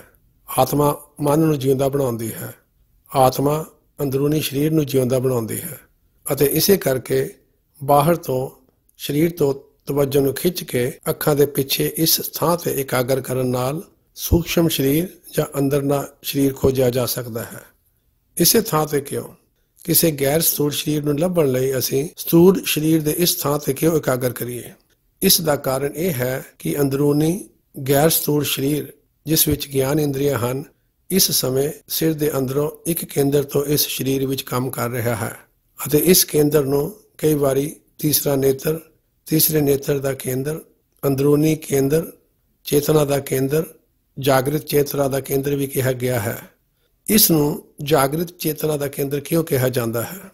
ਕਿਉਂਕਿ ਸਥੂਲ ਸਰੀਰ ਵਿੱਚ ਜਾਗਦੇ ਹੋਏ ਅਸੀਂ ਅਸਲ ਵਿੱਚ ਉਸੇ ਕੇਂਦਰ ਤੋਂ ਕੰਮ ਕਰ ਰਹੇ ਹੁੰਦੇ ਹਾਂ। ਨਾਲ ਹੀ ਇਸ ਨੂੰ ਤੀਸਰੇ ਨੇਤਰ ਦਾ ਕੇਂਦਰ ਕਿਉਂ ਕਿਹਾ ਜਾਂਦਾ ਹੈ? ਕਿਉਂਕਿ ਜਦੋਂ ਅਸੀਂ ਬਾਹਰ ਦੇਖ ਰਹੇ ਹੁੰਦੇ ਹਾਂ ਤਾਂ ਇਹ ਦੋ ਅੱਖਾਂ ਸਰੀਰਕ ਅੱਖਾਂ ਨਹੀਂ ਦੇਖ ਰਹੀਆਂ ਹੁੰਦੀਆਂ। ਇਹ ਦੋ ਇੱਕ ਦੂਜੇ ਤੋਂ ਵੱਖ ਹਨ। ਅਸੀਂ ਦੋ ਤਸਵੀਰਾਂ ਦੇਖਾਂਗੇ, ਪਰ ਸਾਨੂੰ ਸਿਰਫ ਇੱਕ ਤਸਵੀਰ ਹੀ ਦਿਖਦੀ ਹੈ। ਇਹ ਦੋ ਤਸਵੀਰਾਂ ਜੋ ਕਿ ਦੋ ਅੱਖਾਂ ਦੇਖ ਰਹੀਆਂ ਹਨ, ਉਹ ਕਿਸ ਜਗ੍ਹਾ ਤੇ ਇਹਨਾਂ ਦੋ ਤਸਵੀਰਾਂ ਨੂੰ ਜੋੜਦੀਆਂ ਹਨ ਤਾਂ ਕਿ ਇੱਕ ਤਸਵੀਰ ਦਿਸੇ ਜਿਸ ਵਿੱਚ ਦੂਰੀ ਵੀ ਨਜ਼ਰ ਆਵੇ, ਅਤੇ ਅਸੀਂ ਦੋ ਅੱਖਾਂ ਦੁਆਰਾ ਵੇਖ ਕੇ ਦੂਰੀ ਬਣਾਉਂਦੇ ਹਾਂ। ਅਸੀਂ ਇਹਨਾਂ ਨੂੰ ਕਿੱਥੇ ਜੋੜ ਰਹੇ ਹਾਂ? ਜੇ ਤੁਸੀਂ ਇਸ ਦੀ ਜਾਂਚ ਕਰਨ ਦੀ ਕੋਸ਼ਿਸ਼ ਕਰੋ ਅਤੇ ਆਪਣੀਆਂ ਅੱਖਾਂ ਬੰਦ ਕਰਦੇ ਹੋਏ ਕਹੋ, ਮੈਂ ਦੋ ਅੱਖਾਂ ਦੀਆਂ ਦੋ ਤਸਵੀਰਾਂ ਦਾ ਇੱਕ ਚਿੱਤਰ ਕਿੱਥੇ ਬਣਾਉਂਦਾ ਹਾਂ, ਅਸੀਂ ਇਸ ਨੂੰ ਸਿਰ ਦੇ ਸੈਂਟਰ ਵਿੱਚ ਅੱਖਾਂ ਦੇ ਪਿੱਛੇ ਬਣਾਉਂਦੇ ਹਾਂ, ਅਤੇ ਇਸੇ ਲਈ ਇਸ ਨੂੰ ਤੀਸਰਾ ਨੇਤਰ ਕਿਹਾ ਜਾਂਦਾ ਹੈ। ਤੀਸਰਾ ਨੇਤਰ ਅਸਲ ਵਿੱਚ ਦੋ ਅੱਖਾਂ ਰਾਹੀਂ ਸਰੀਰਕ ਤੌਰ ਤੇ ਵੀ ਵੇਖਦਾ ਹੈ। ਇਹ ਕੋਈ ਅਜਿਹੀ ਚੀਜ਼ ਨਹੀਂ ਜੋ ਤੁਹਾਨੂੰ ਕਿਤੋਂ ਲੱਭਣੀ ਪਵੇ। ਤੁਸੀਂ ਇਸ ਵੇਲੇ ਵੀ ਇਸ ਦਾ ਉਪਯੋਗ ਕਰ ਰਹੇ ਹੋ। ਜਿਸ ਪਲ ਤੁਸੀਂ ਇੱਕ ਤਸਵੀਰ ਨੂੰ ਵੇਖਣ ਲਈ ਦੋ ਅੱਖਾਂ ਦਾ ਇਸਤੇਮਾਲ ਕਰਦੇ ਹੋ, ਤੁਸੀਂ ਤੀਸਰਾ ਨੇਤਰ ਵਰਤ ਰਹੇ ਹੁੰਦੇ ਹੋ। ਮੈਂ ਇਸ ਵਿਸ਼ੇ ਤੇ ਦੱਸ ਰਿਹਾ ਹਾਂ ਕਿਉਂਕਿ ਬਹੁਤ ਸਾਰੇ ਲੋਕ ਕਹਿੰਦੇ ਹਨ, ਅਸੀਂ ਲੰਬੇ ਸਮੇਂ ਤੋਂ ਅਭਿਆਸ ਕਰ ਰਹੇ ਹਾਂ, ਅਸੀਂ ਆਪਣੇ ਤੀਸਰੇ ਨੇਤਰ ਨੂੰ ਨਹੀਂ ਲੱਭ ਸਕੇ। ਮੈਂ ਉਹਨਾਂ ਨੂੰ ਕਹਿੰਦਾ ਹਾਂ, ਤੁਸੀਂ ਹਰ ਵੇਲੇ ਤੀਸਰੇ ਨੇਤਰ ਤੇ ਸਾਂ। ਜਾਗਰਤ ਅਵਸਥਾ ਵਿੱਚ ਇਸ ਤੋਂ ਬਗੈਰ ਤੁਸੀਂ ਕਿਸੇ ਹੋਰ ਜਗ੍ਹਾ ਨਹੀਂ ਹੁੰਦੇ। ਇਹ ਗੱਲ ਤੀਸਰਾ ਨੇਤਰ ਲੱਭਣ ਦੀ ਨਹੀਂ ਹੈ, ਇਹ ਉਸ ਉੱਤੇ ਤਵੱਜੋ ਪਾਉਣ ਦੀ ਹੈ। ਅਭਿਆਸ ਵਿੱਚ ਤੁਸੀਂ ਕੁਝ ਲੱਭਣ ਦੀ ਕੋਸ਼ਿਸ਼ ਨਹੀਂ ਕਰ ਰਹੇ ਹੁੰਦੇ। ਆਪਣੀ ਤਵੱਜੋ ਨੂੰ ਆਪਣੇ ਉੱਤੇ ਪਾਉਣ ਦੀ ਕਿਰਿਆ ਦਾ ਨਾਮ ਅਭਿਆਸ ਹੈ, ਅਤੇ ਤੁਸੀਂ ਆਮ ਤੌਰ ਤੇ ਸਰੀਰ ਦੀ ਜਾਗਰਤ ਅਵਸਥਾ ਵਿੱਚ ਸਥੂਲ ਸਰੀਰ ਦੇ ਤੀਸਰੇ ਨੇਤਰ ਤੋਂ ਹੀ ਕਿਰਿਆਸ਼ੀਲ ਹੋ ਰਹੇ ਹੁੰਦੇ ਹੋ। ਅਤੇ ਮੈਂ ਸਰੀਰ ਦੀ ਜਾਗਰਤ ਅਵਸਥਾ ਨੂੰ ਕਿਉਂ ਦੁਹਰਾ ਰਿਹਾ ਹਾਂ? ਕਿਉਂਕਿ ਸਰੀਰ ਦੀਆਂ ਹੋਰਨਾਂ ਅਵਸਥਾਵਾਂ ਵਿੱਚ ਤੀਸਰੇ ਨੇਤਰ ਦਾ ਕੇਂਦਰ ਇਹਨਾਂ ਅੱਖਾਂ ਦੇ ਪਿੱਛੇ ਨਹੀਂ ਹੁੰਦਾ। ਉਦਾਹਰਣ ਵਜੋਂ, ਅਸੀਂ ਰਾਤ ਨੂੰ ਸੌਣ ਜਾਂਦੇ ਹਾਂ ਤਾਂ ਤੀਸਰੇ ਨੇਤਰ ਦੀ ਇਹ ਜਗ੍ਹਾ ਜਿੱਥੋਂ ਅਸੀਂ ਜਾਗਰਤ ਅਵਸਥਾ ਵਿੱਚ ਕਿਰਿਆਸ਼ੀਲ ਹੋ ਰਹੇ ਹਾਂ ਬਦਲ ਜਾਂਦੀ ਹੈ। ਇਹ ਹੇਠਾਂ ਵੱਲ ਨੂੰ ਜਾਂਦਾ ਹੈ, ਅਤੇ ਜਦੋਂ ਅਸੀਂ ਅੱਧ ਸੁੱਤੇ ਹੁੰਦੇ ਹਾਂ ਇਹ ਲਗਭਗ ਸਾਡੀ ਨੱਕ ਦੀ ਪੱਧਰ ਤੇ ਹੁੰਦਾ ਹੈ, ਅਤੇ ਤੁਸੀਂ ਇਸ ਨੂੰ ਚੈੱਕ ਕਰ ਸਕਦੇ ਹੋ। ਰਾਤ ਨੂੰ ਜਦੋਂ ਤੁਸੀਂ ਨੀਂਦ ਮਹਿਸੂਸ ਕਰਦੇ ਹੋ, ਤੁਸੀਂ ਆਪਣੀਆਂ ਅੱਖਾਂ ਨੂੰ ਛੂਹਣ ਦੀ ਕੋਸ਼ਿਸ਼ ਕਰੋ। ਹੁਣੇ ਸਰੀਰ ਵਿੱਚ ਜਾਗਰਤ ਅਵਸਥਾ ਵਿੱਚ ਬੰਦ ਅੱਖਾਂ ਨਾਲ ਤੁਸੀਂ ਆਪਣੀਆਂ ਅੱਖਾਂ ਨੂੰ ਬਹੁਤ ਆਸਾਨੀ ਨਾਲ ਛੂਹ ਸਕਦੇ ਹੋ। ਤੁਹਾਨੂੰ ਪਤਾ ਹੈ ਕਿ ਉਹ ਕਿੱਥੇ ਹਨ। ਜੇ ਤੁਸੀਂ ਅੱਧ ਸੁੱਤੇ ਹੋਏ ਆਪਣੀਆਂ ਅੱਖਾਂ ਨੂੰ ਛੂਹਣ ਦੀ ਕੋਸ਼ਿਸ਼ ਕਰੋ, ਤੁਸੀਂ ਆਪਣੇ ਨੱਕ ਨੂੰ ਛੂਹੋਗੇ ਅਤੇ ਸੋਚੋਗੇ ਕਿ ਤੁਸੀਂ ਆਪਣੀਆਂ ਅੱਖਾਂ ਨੂੰ ਛੂਹ ਰਹੇ ਹੋ, ਜਿਸ ਦਾ ਮਤਲਬ ਹੈ ਕਿ ਅਸਲ ਵਿੱਚ ਜਿੱਥੇ ਤੁਸੀਂ ਸੋਚਦੇ ਹੋ ਕਿ ਤੁਹਾਡੀਆਂ ਅੱਖਾਂ ਦੀ ਥਾਂ ਜਿੱਥੋਂ ਤੁਸੀਂ ਦੁਨੀਆ ਵੇਖਦੇ ਹੋ ਉਹ ਬਦਲ ਜਾਂਦਾ ਹੈ। ਜਦੋਂ ਤੁਸੀਂ ਸੁਪਨੇ ਦੇਖਦੇ ਹੋ ਤਾਂ ਤੁਸੀਂ ਆਪਣੇ ਸਰੀਰ ਬਾਰੇ ਬੇਖਬਰ ਹੋ ਜਾਂਦੇ ਹੋ। ਕੁਝ ਯੋਗ ਅਭਿਆਸ ਹੁੰਦੇ ਹਨ ਜਿਸ ਵਿੱਚ ਤੁਸੀਂ ਚੇਤਨਾ ਦੀ ਹੇਠਲੀ ਪੱਧਰ ਤੇ ਸੁਪਨੇ ਵੇਖਦੇ ਹੋਏ ਵੀ ਸਥੂਲ ਸਰੀਰ ਬਾਰੇ ਹੋਸ਼ ਰੱਖ ਸਕਦੇ ਹੋ। ਜਦ ਤੁਸੀਂ ਆਪਣੀਆਂ ਅੱਖਾਂ ਨੂੰ ਸੁਪਨੇ ਵਿੱਚ ਛੂਹਣ ਦੀ ਕੋਸ਼ਿਸ਼ ਕਰੋ, ਤੁਸੀਂ ਆਪਣੇ ਗਲ ਨੂੰ ਛੂਹੋਗੇ ਅਤੇ ਤੁਹਾਨੂੰ ਲੱਗਦਾ ਹੈ ਕਿ ਤੁਸੀਂ ਆਪਣੀਆਂ ਅੱਖਾਂ ਨੂੰ ਛੂਹ ਰਹੇ ਹੋ। ਇਹ ਇਸ ਲਈ ਹੈ ਕਿਉਂਕਿ ਸਾਡਾ ਕਾਲਪਨਿਕ ਸਥਾਨ ਜਿੱਥੋਂ ਅਸੀਂ ਸਰੀਰ ਵਿੱਚ ਕਿਰਿਆਸ਼ੀਲ ਹੁੰਦੇ ਹਾਂ ਇੱਕ ਜਗ੍ਹਾ ਨਹੀਂ ਰਹਿੰਦਾ। ਅਸੀਂ ਇੱਥੇ ਅੱਖਾਂ ਦੇ ਪਿੱਛੇ ਹਾਂ ਕਿਉਂਕਿ ਅਸੀਂ ਜਾਗਰਤ ਸਥਿਤੀ ਵਿੱਚ ਸਥੂਲ ਸਰੀਰ ਅਤੇ ਸੰਸਾਰ ਤੋਂ ਜਾਣੂ ਹਾਂ। ਜੇ ਸਾਨੂੰ ਕਿਸੇ ਹੋਰ ਚੀਜ਼ ਬਾਰੇ ਜਾਣੂ ਹੋ ਜਾਈਏ ਤਾਂ ਇਹ ਸਥਾਨ ਬਦਲ ਜਾਂਦਾ ਹੈ। ਜੇਕਰ ਅਸੀਂ ਸਥੂਲ ਸਰੀਰ ਨਾਲੋਂ ਉੱਚੀ ਚੀਜ਼ ਬਾਰੇ ਜਾਣੀਏ, ਜਿਵੇਂ ਕਿ ਸਥੂਲ ਸਰੀਰ ਨੂੰ ਭੁੱਲ ਕੇ ਸਿਰਫ ਮਨ ਬਾਰੇ ਜਾਣਕਾਰੀ ਰੱਖੀਏ, ਇਹ ਸਥਾਨ ਬਦਲ ਕੇ ਥੋੜਾ ਉੱਤੇ ਨੂੰ ਜਾਂਦਾ ਹੈ। ਇਸ ਲਈ ਇਹ ਸਥਾਨ ਸਾਡੀ ਜਾਗਰੂਕਤਾ ਦੀ ਅਵਸਥਾ ਤੇ ਨਿਰਭਰ ਕਰਦਾ ਹੈ। ਸੁਪਨੇ ਜਾਂ ਉੱਚ ਜਾਗਰੂਕਤਾ ਦੇ ਆਧਾਰ ਤੇ ਬਦਲਦਾ ਰਹਿੰਦਾ ਹੈ।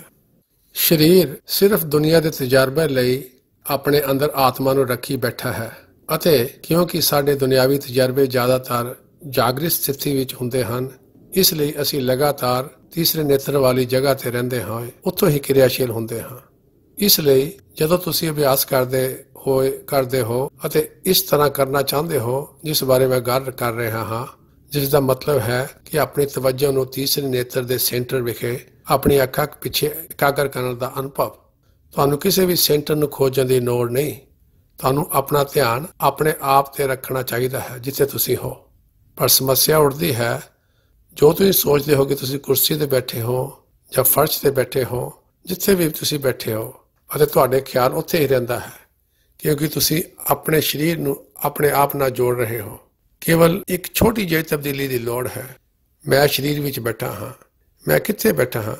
ਜੇ ਤੁਸੀਂ ਆਪਣੇ ਆਪ ਨੂੰ ਇਹ ਸਵਾਲ ਪੁੱਛਦੇ ਹੋ, ਮੈਂ ਆਪਣੀ ਕੁਰਸੀ ਤੇ ਨਹੀਂ ਬੈਠਾ, ਮੈਂ ਜ਼ਮੀਨ ਤੇ ਨਹੀਂ ਬੈਠਾ, ਮੈਂ ਸਰੀਰ ਦੇ ਅੰਦਰ ਬੈਠਾ ਹਾਂ। ਮੈਂ ਕਿੱਥੇ ਬੈਠਾ ਹਾਂ? ਤੁਸੀਂ ਆਪਣੀਆਂ ਅੱਖਾਂ ਬੰਦ ਕਰੋ ਅਤੇ ਸੋਚੋ ਮੈਂ ਕਿੱਥੇ ਬੈਠਾ ਹਾਂ। ਆਟੋਮੈਟਿਕ ਤੌਰ ਤੇ, ਕਿਉਂਕਿ ਤੁਹਾਡੀਆਂ ਅੱਖਾਂ ਸਾਹਮਣੇ ਹਨ ਅਤੇ ਤੁਸੀਂ ਅੰਦਰੋਂ ਦੇਖਣ ਦੀ ਕੋਸ਼ਿਸ਼ ਕਰ ਰਹੇ ਹੋ, ਤੁਸੀਂ ਆਪਣੇ ਆਪ ਨੂੰ ਅੱਖਾਂ ਦੇ ਪਿੱਛੇ ਸਥਿਤ ਪਾਓਗੇ ਜਿੱਥੋਂ ਤੁਸੀਂ ਜਾਗਰਤ ਅਵਸਥਾ ਵਿੱਚ ਕਿਰਿਆਸ਼ੀਲ ਹੋ ਰਹੇ ਹੋ। ਮੇਰੇ ਮੁਤਾਬਿਕ ਇੱਕ ਸਫਲ ਅਭਿਆਸ ਲਈ ਇਹ ਸਭ ਤੋਂ ਮਹੱਤਵਪੂਰਨ ਕਦਮ ਹੈ। ਮੇਰੇ ਹਜ਼ਾਰਾਂ ਦੋਸਤਾਂ ਮਿੱਤਰਾਂ ਨੇ ਇਹ ਸੌਖੇ ਨੁਕਤੇ ਨੂੰ ਸਮਝੇ ਬਿਨਾਂ ਸਾਲਾਂ ਦੇ ਸਾਲ ਬਿਤਾਏ ਕਿ ਅਸੀਂ ਪਹਿਲਾਂ ਹੀ ਤੀਸਰੇ ਨੇਤਰ ਦੇ ਕੇਂਦਰ ਤੇ ਹਾਂ। ਲੱਭਣ ਲਈ ਕੁਝ ਵੀ ਨਹੀਂ, ਕੇਵਲ ਸਾਨੂੰ ਇਹ ਪਤਾ ਹੋਣਾ ਚਾਹੀਦਾ ਹੈ ਕਿ ਅਸੀਂ ਸਥੂਲ ਸਰੀਰ ਨਹੀਂ ਹਾਂ, ਅਸੀਂ ਸਥੂਲ ਸਰੀਰ ਦੇ ਅੰਦਰ ਹਾਂ। ਅਸੀਂ ਸਥੂਲ ਸਰੀਰ ਨੂੰ ਚਲਾ ਰਹੇ ਹਾਂ, ਅਸੀਂ ਇਸ ਨੂੰ ਵਰਤ ਰਹੇ ਹਾਂ। ਕਿੱਥੇ? ਅੱਖਾਂ ਦੇ ਪਿੱਛੇ, ਜਿੱਥੇ ਅਸੀਂ ਇਹਨਾਂ ਅੱਖਾਂ ਨਾਲ ਵੇਖਦੇ ਹਾਂ, ਜਿੱਥੇ ਅਸੀਂ ਇਹਨਾਂ ਕੰਨਾਂ ਨਾਲ ਸੁਣਦੇ ਹਾਂ। ਇਹ ਬਹੁਤ ਹੀ ਅਹਿਮ ਗੱਲ ਹੈ। ਦੇਖਣਾ ਅਤੇ ਸੁਣਨਾ ਦੋ ਬਹੁਤ ਮਹੱਤਵਪੂਰਨ ਚੀਜ਼ਾਂ ਹਨ। ਇਹ ਅੰਦਰ ਵਾਲੇ ਸਰੀਰ ਤੋਂ ਵੀ ਅੱਗੇ ਤੱਕ ਚੱਲਦੀਆਂ ਹਨ। ਸੁਣਨਾ, ਬੋਲਣਾ ਅਤੇ ਵੇਖਣਾ ਬਹੁਤ ਅਹਿਮ ਚੀਜ਼ਾਂ ਹਨ। ਇਹ ਤਿੰਨੇ ਕੰਮ ਕਰ ਰਹੀਆਂ ਹੁੰਦੀਆਂ ਹਨ। ਸਾਡਾ ਮਨ ਇੱਕ ਹੀ ਜਗ੍ਹਾ ਤੋਂ ਬੋਲਦਾ ਹੈ, ਅਸੀਂ ਇੱਕ ਹੀ ਜਗ੍ਹਾ ਤੋਂ ਸੁਣਦੇ ਹਾਂ। ਤੀਸਰਾ ਨੇਤਰ, ਜਿੱਥੇ ਅਸੀਂ ਹੁਣ ਬੈਠੇ ਹਾਂ, ਇਹਨਾਂ ਅੱਖਾਂ ਦੇ ਪਿੱਛੇ ਸਥਿਤ ਹੈ। ਦੋਹਾਂ ਅੱਖਾਂ ਦੇ ਵਿਚਕਾਰ ਦੇ ਕੇਂਦਰ ਵਿੱਚ, ਦੋਹਾਂ ਕੰਨਾਂ ਦੇ ਵਿਚਕਾਰ। ਅਸੀਂ ਪਹਿਲਾਂ ਹੀ ਉੱਥੇ ਹਾਂ। ਅਭਿਆਸ ਦੇ ਪਹਿਲੇ ਕਦਮ ਵਿੱਚ ਅਸੀਂ ਸਿਰਫ ਇਹੀ ਅਹਿਸਾਸ ਕਰਨਾ ਹੈ ਕਿ ਅਸੀਂ ਤੀਸਰੇ ਨੇਤਰ ਤੇ ਹਾਂ। ਇੱਥੇ ਸਾਨੂੰ ਕੁਝ ਮਦਦ ਮਿਲ ਸਕਦੀ ਹੈ। ਅਸੀਂ ਕਲਪਨਾ ਦੀ ਸਰਲ ਪ੍ਰਕਿਰਿਆ ਤੋਂ ਕੁਝ ਮਦਦ ਪ੍ਰਾਪਤ ਕਰ ਸਕਦੇ ਹਾਂ। ਕਿਸ ਤਰ੍ਹਾਂ? ਅਸੀਂ ਆਪਣੀ ਅੱਖਾਂ ਨੂੰ ਬੰਦ ਕਰਦੇ ਹਾਂ ਤਾਂ ਪੂਰੇ ਸਰੀਰ ਤੋਂ ਜਾਣੂ ਹੁੰਦੇ ਹਾਂ। ਅਸੀਂ ਆਪਣੀ ਤਵੱਜੋ ਸਿਰ ਵਿੱਚ ਇਕਾਗਰ ਕਰਕੇ ਇਹ ਕਲਪਨਾ ਕਰੀਏ ਕਿ ਅਸੀਂ ਇਹਨਾਂ ਅੱਖਾਂ ਦੇ ਪਿੱਛੇ ਬੈਠੇ ਹਾਂ। ਜਦੋਂ ਅਸੀਂ ਕਿਸੇ ਚੀਜ਼ ਬਾਰੇ ਕਲਪਨਾ ਕਰਦੇ ਹਾਂ ਤਾਂ ਸਾਡਾ ਧਿਆਨ ਉੱਥੇ ਚਲਾ ਜਾਂਦਾ ਹੈ। ਜੇ ਮੈਂ ਕਲਪਨਾ ਕਰਾਂ ਕਿ ਮੈਂ ਇਸ ਇਮਾਰਤ ਦੇ ਸਿਖਰ ਤੇ ਬੈਠਾ ਹਾਂ ਤਾਂ ਮੇਰੀ ਤਵੱਜੋ ਉਸ ਥਾਂ ਤੇ ਜਾਏਗੀ। ਜੇ ਮੈਂ ਕਲਪਨਾ ਕਰਾਂ ਕਿ ਮੈਂ ਬਾਹਰ ਤੁਰ ਰਿਹਾ ਹਾਂ ਤਾਂ ਮੇਰਾ ਧਿਆਨ ਉੱਥੇ ਜਾਵੇਗਾ। ਜੇ ਅਸੀਂ ਕਲਪਨਾ ਕਰੀਏ ਕਿ ਅਸੀਂ ਉੱਥੇ ਬੈਠੇ ਹਾਂ ਤਾਂ ਸਾਡੀ ਤਵੱਜੋ ਅੰਦਰ ਨੂੰ ਜਾਵੇਗੀ। ਜੇ ਮੈਂ ਕਲਪਨਾ ਕਰਾਂ ਕਿ ਮੈਂ ਉੱਥੇ ਇੱਕ ਗੀਤ ਗਾ ਰਿਹਾ ਹਾਂ, ਮੇਰਾ ਧਿਆਨ ਉਸ ਥਾਂ ਤੇ ਜਾਵੇਗਾ। ਜੇ ਮੈਂ ਕਲਪਨਾ ਕਰਾਂ ਕਿ ਮੈਂ ਅੰਦਰ ਆਪਣੇ ਦੋਸਤ ਦੇ ਨਾਲ ਚਾਹ ਪੀ ਰਿਹਾ ਹਾਂ ਤਾਂ ਮੇਰਾ ਧਿਆਨ ਅੰਦਰ ਜਾਏਗਾ। ਅਭਿਆਸ ਇਹ ਨਹੀਂ ਕਿ ਅਸੀਂ ਕਿਹੜਾ ਮੰਤਰ ਦੁਹਰਾ ਰਹੇ ਹਾਂ, ਅਸੀਂ ਕਿਹੋ ਜਿਹੇ ਰੀਤੀ ਰਿਵਾਜ ਕਰ ਰਹੇ ਹਾਂ ਅਤੇ ਸਾਰਾ ਧਿਆਨ ਸੰਸਾਰ ਵਿੱਚ ਰਹੇ। ਤਵੱਜੋ ਨੂੰ ਖਿੱਚ ਕੇ ਅੱਖਾਂ ਦੇ ਪਿੱਛੇ ਵੱਲ, ਕੰਨਾਂ ਦੇ ਵਿਚਕਾਰ ਲਿਜਾਣ ਦਾ ਨਾਮ ਅਭਿਆਸ ਹੈ। ਤੁਸੀਂ ਉੱਥੇ ਜਾਗਰਤ ਅਵਸਥਾ ਵਿੱਚ ਪਹਿਲਾਂ ਹੀ ਸਥਿਤ ਹੋ, ਜੇਕਰ ਤੁਸੀਂ ਆਪਣੇ ਆਪ ਨੂੰ ਸਰੀਰ ਨਾਲ ਸਮਝੋ। ਇਸ ਲਈ ਇਹ ਇੱਕ ਬਹੁਤ ਮਹੱਤਵਪੂਰਨ ਕਦਮ ਹੈ। ਮੈਨੂੰ ਵੀ ਵੱਡੇ ਮਹਾਰਾਜ ਹਜ਼ੂਰ ਬਾਬਾ ਸਾਵਨ ਸਿੰਘ ਜੀ, ਜਿਨ੍ਹਾਂ ਦੀ ਤਸਵੀਰ ਤੁਸੀਂ ਇੱਥੇ ਦੇਖ ਰਹੇ ਹੋ, ਤੋਂ ਨਾਮ ਦਾਨ ਲੈਣ ਤੋਂ ਬਾਅਦ ਕੁਝ ਸਾਲਾਂ ਤੱਕ ਇਸ ਬਾਰੇ ਸਮਝ ਨਹੀਂ ਆਇਆ ਕਿ ਤੀਸਰੇ ਨੇਤਰ ਦਾ ਸੈਂਟਰ ਕਿੱਦਾਂ ਲੱਭਣਾ ਅਤੇ ਕਿੱਥੇ ਬੈਠਣਾ ਹੈ। ਕਿਉਂਕਿ ਵੱਡੇ ਮਹਾਰਾਜ ਜੀ ਸਤਸੰਗਾਂ ਵਿੱਚ ਇਸ ਗੱਲ ਤੇ ਜ਼ੋਰ ਦਿੰਦੇ ਸਨ ਕਿ ਅਭਿਆਸ ਸ਼ੁਰੂ ਕਰਨ ਤੋਂ ਪਹਿਲਾਂ ਤੁਸੀਂ ਆਪਣੇ ਆਪ ਨੂੰ ਆਪਣੀਆਂ ਅੱਖਾਂ ਦੇ ਪਿੱਛੇ ਸਥਿਤ ਕਰੋ, ਉੱਥੇ ਬੈਠੋ। ਉਹ ਸਮਝਦੇ ਸਨ ਕਿ ਅਭਿਆਸ ਕਰਨਾ ਸਿਰਫ ਅੱਖਾਂ ਬੰਦ ਕਰਕੇ ਕੁਝ ਲੱਭਣ ਦੀ ਕੋਸ਼ਿਸ਼ ਕਰਨਾ ਨਹੀਂ ਹੈ। ਅਭਿਆਸ ਉਦੋਂ ਸ਼ੁਰੂ ਹੁੰਦਾ ਹੈ ਜਦੋਂ ਤੁਸੀਂ ਇਹ ਜਾਣਨਾ ਸ਼ੁਰੂ ਕਰਦੇ ਹੋ ਕਿ ਤੁਸੀਂ ਕਿੱਥੇ ਹੋ ਅਤੇ ਅੰਦਰੂਨੀ ਸਰੀਰ ਨੇ ਇਹ ਅਭਿਆਸ ਕਰਨਾ ਹੈ, ਨਾ ਕਿ ਇਸ ਸਰੀਰ ਨੇ। ਇਹ ਸਰੀਰ ਸੰਸਾਰ ਦੇ ਵਰਤਾਉਣ ਲਈ ਹੈ। ਅਸੀਂ ਅੰਦਰ ਕੁਝ ਲੱਭਣ ਦੀ ਕੋਸ਼ਿਸ਼ ਕਰ ਰਹੇ ਹਾਂ। ਸਾਨੂੰ ਇਸ ਲਈ ਆਪਣੇ ਅੰਦਰੂਨੀ ਸਰੀਰ ਦੀ ਹੀ ਵਰਤੋਂ ਕਰਨੀ ਪਵੇਗੀ ਅਤੇ ਇਸੇ ਕਰਕੇ ਮੈਨੂੰ ਉਹਨਾਂ ਕੋਲ ਜਾ ਕੇ ਕਹਿਣਾ ਪਿਆ ਕਿ ਮੈਂ ਨਹੀਂ ਲੱਭ ਸਕਿਆ। ਉਹਨਾਂ ਨੇ ਮੇਰੇ ਨਾਲ ਇੱਕ ਛੋਟੀ ਜਿਹੀ ਝਾਲ ਖੇਡੀ। ਉਹਨਾਂ ਨੇ ਕਿਹਾ, ਆਪਣੇ ਹੱਥ ਅਤੇ ਆਪਣੀ ਉਂਗਲ ਹਵਾ ਵਿੱਚ ਉਠਾਓ। ਤੁਸੀਂ ਹੁਣ ਆਪਣੀ ਉਂਗਲੀ ਨੂੰ ਇਹਨਾਂ ਅੱਖਾਂ ਨਹੀਂ ਦੇਖ ਸਕਦੇ ਕਿਉਂਕਿ ਉਹ ਸਿਰ ਤੋਂ ਉੱਤੇ ਹਨ। ਪਰ ਕੀ ਤੁਸੀਂ ਕਲਪਨਾ ਕਰ ਸਕਦੇ ਹੋ ਕਿ ਤੁਸੀਂ ਆਪਣੀ ਉਂਗਲੀ ਉੱਤੇ ਬੈਠੇ ਹੋ? ਕੀ ਤੁਸੀਂ ਆਪਣੇ ਆਪ ਨੂੰ ਉੱਤੇ ਲਿਜਾ ਸਕਦੇ ਹੋ ਜਿਸ ਨੂੰ ਤੁਸੀਂ ਸੋਚ ਰਹੇ ਹੋ ਕਿ ਇੱਥੇ ਹੈ? ਕੀ ਤੁਸੀਂ ਸੋਚ ਸਕਦੇ ਹੋ ਕਿ ਤੁਸੀਂ ਉੱਥੇ ਉਂਗਲ ਉੱਤੇ ਚਲੇ ਗਏ? ਮੈਂ ਕਿਹਾ, ਮੈਂ ਕਰ ਸਕਦਾ ਹਾਂ। ਇਹ ਕਾਲਪਨਿਕ ਹੈ। ਤਾਂ ਮੈਂ ਕਲਪਨਾ ਕੀਤੀ ਅਤੇ ਮੈਂ ਉੱਥੇ ਉਂਗਲ ਉੱਤੇ ਪਹੁੰਚ ਗਿਆ। ਉਹਨਾਂ ਨੇ ਕਿਹਾ, ਕੀ ਤੁਸੀਂ ਅਜੇ ਵੀ ਕਲਪਨਾ ਕਰ ਰਹੇ ਹੋ ਕਿ ਤੁਸੀਂ ਉੱਥੇ ਹੋ? ਮੈਂ ਕਿਹਾ, ਹਾਂ, ਮੈਂ ਅਜੇ ਵੀ ਕਲਪਨਾ ਕਰ ਰਿਹਾ ਹਾਂ ਕਿ ਮੈਂ ਉਂਗਲ ਦੇ ਉੱਤੇ ਹਾਂ। ਉਹਨਾਂ ਨੇ ਕਿਹਾ ਕਿ ਆਪਣੀ ਉਂਗਲ ਨੂੰ ਹੌਲੀ ਹੌਲੀ ਥੱਲੇ ਲੈ ਕੇ ਆਓ। ਉਹਨਾਂ ਕਿਹਾ ਕਿ ਤੁਸੀਂ ਅਜੇ ਵੀ ਉੱਥੇ ਹੋ? ਮੈਂ ਕਿਹਾ, ਹਾਂਜੀ, ਮੈਂ ਅਜੇ ਵੀ ਉੱਥੇ ਹੀ ਹਾਂ। ਕੀ ਤੁਸੀਂ ਅਜੇ ਵੀ ਉੱਥੇ ਹੋ? ਅਜੇ ਵੀ ਉੱਥੇ ਹੋ? ਅੰਦਰ ਛਾਲ ਮਾਰੋ। ਮੈਂ ਛਾਲ ਮਾਰ ਕੇ ਅੰਦਰ ਚਲਾ ਗਿਆ।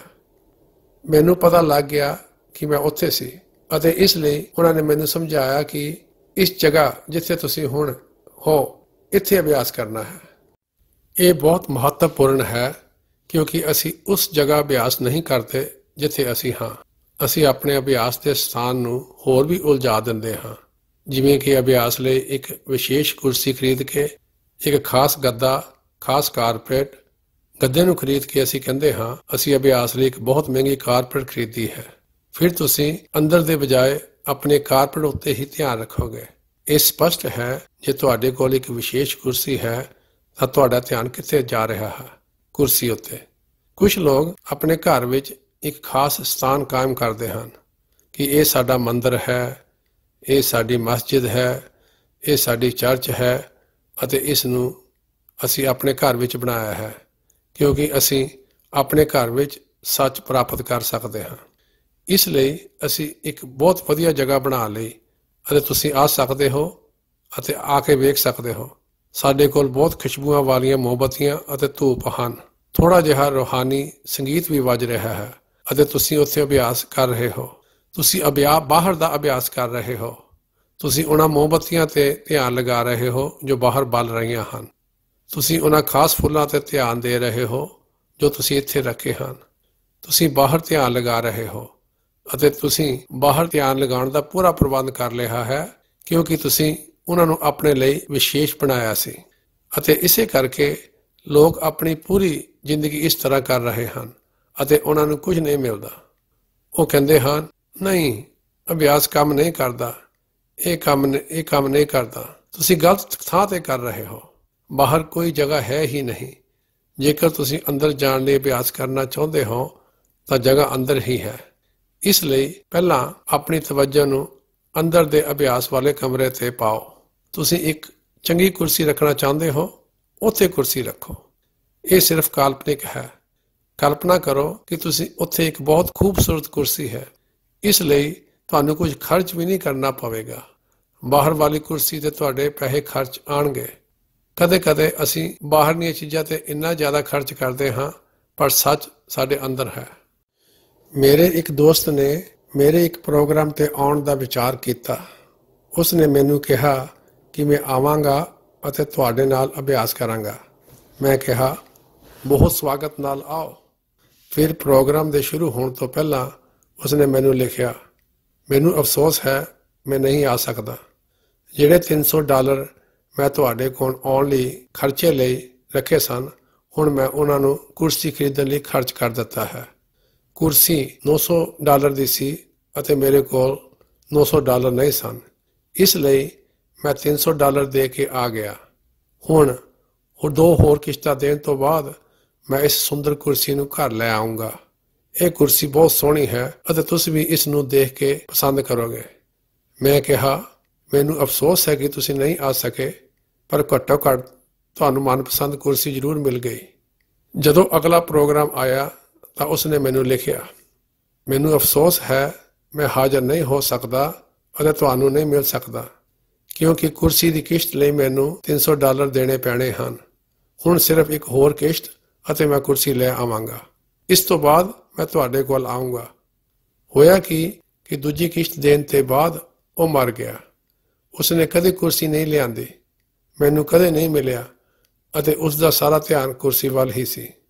ਹੁਣ ਕਲਪਨਾ ਕਰੋ ਜੇ ਸਾਡਾ ਪੁਨਰ ਜਨਮ ਇਸ ਤੇ ਆਧਾਰਿਤ ਹੈ ਕਿ ਸਾਡਾ ਧਿਆਨ ਕਿੱਥੇ ਹੈ, ਕਿੱਥੇ ਸਾਡੀਆਂ ਇੱਛਾਵਾਂ ਹਨ।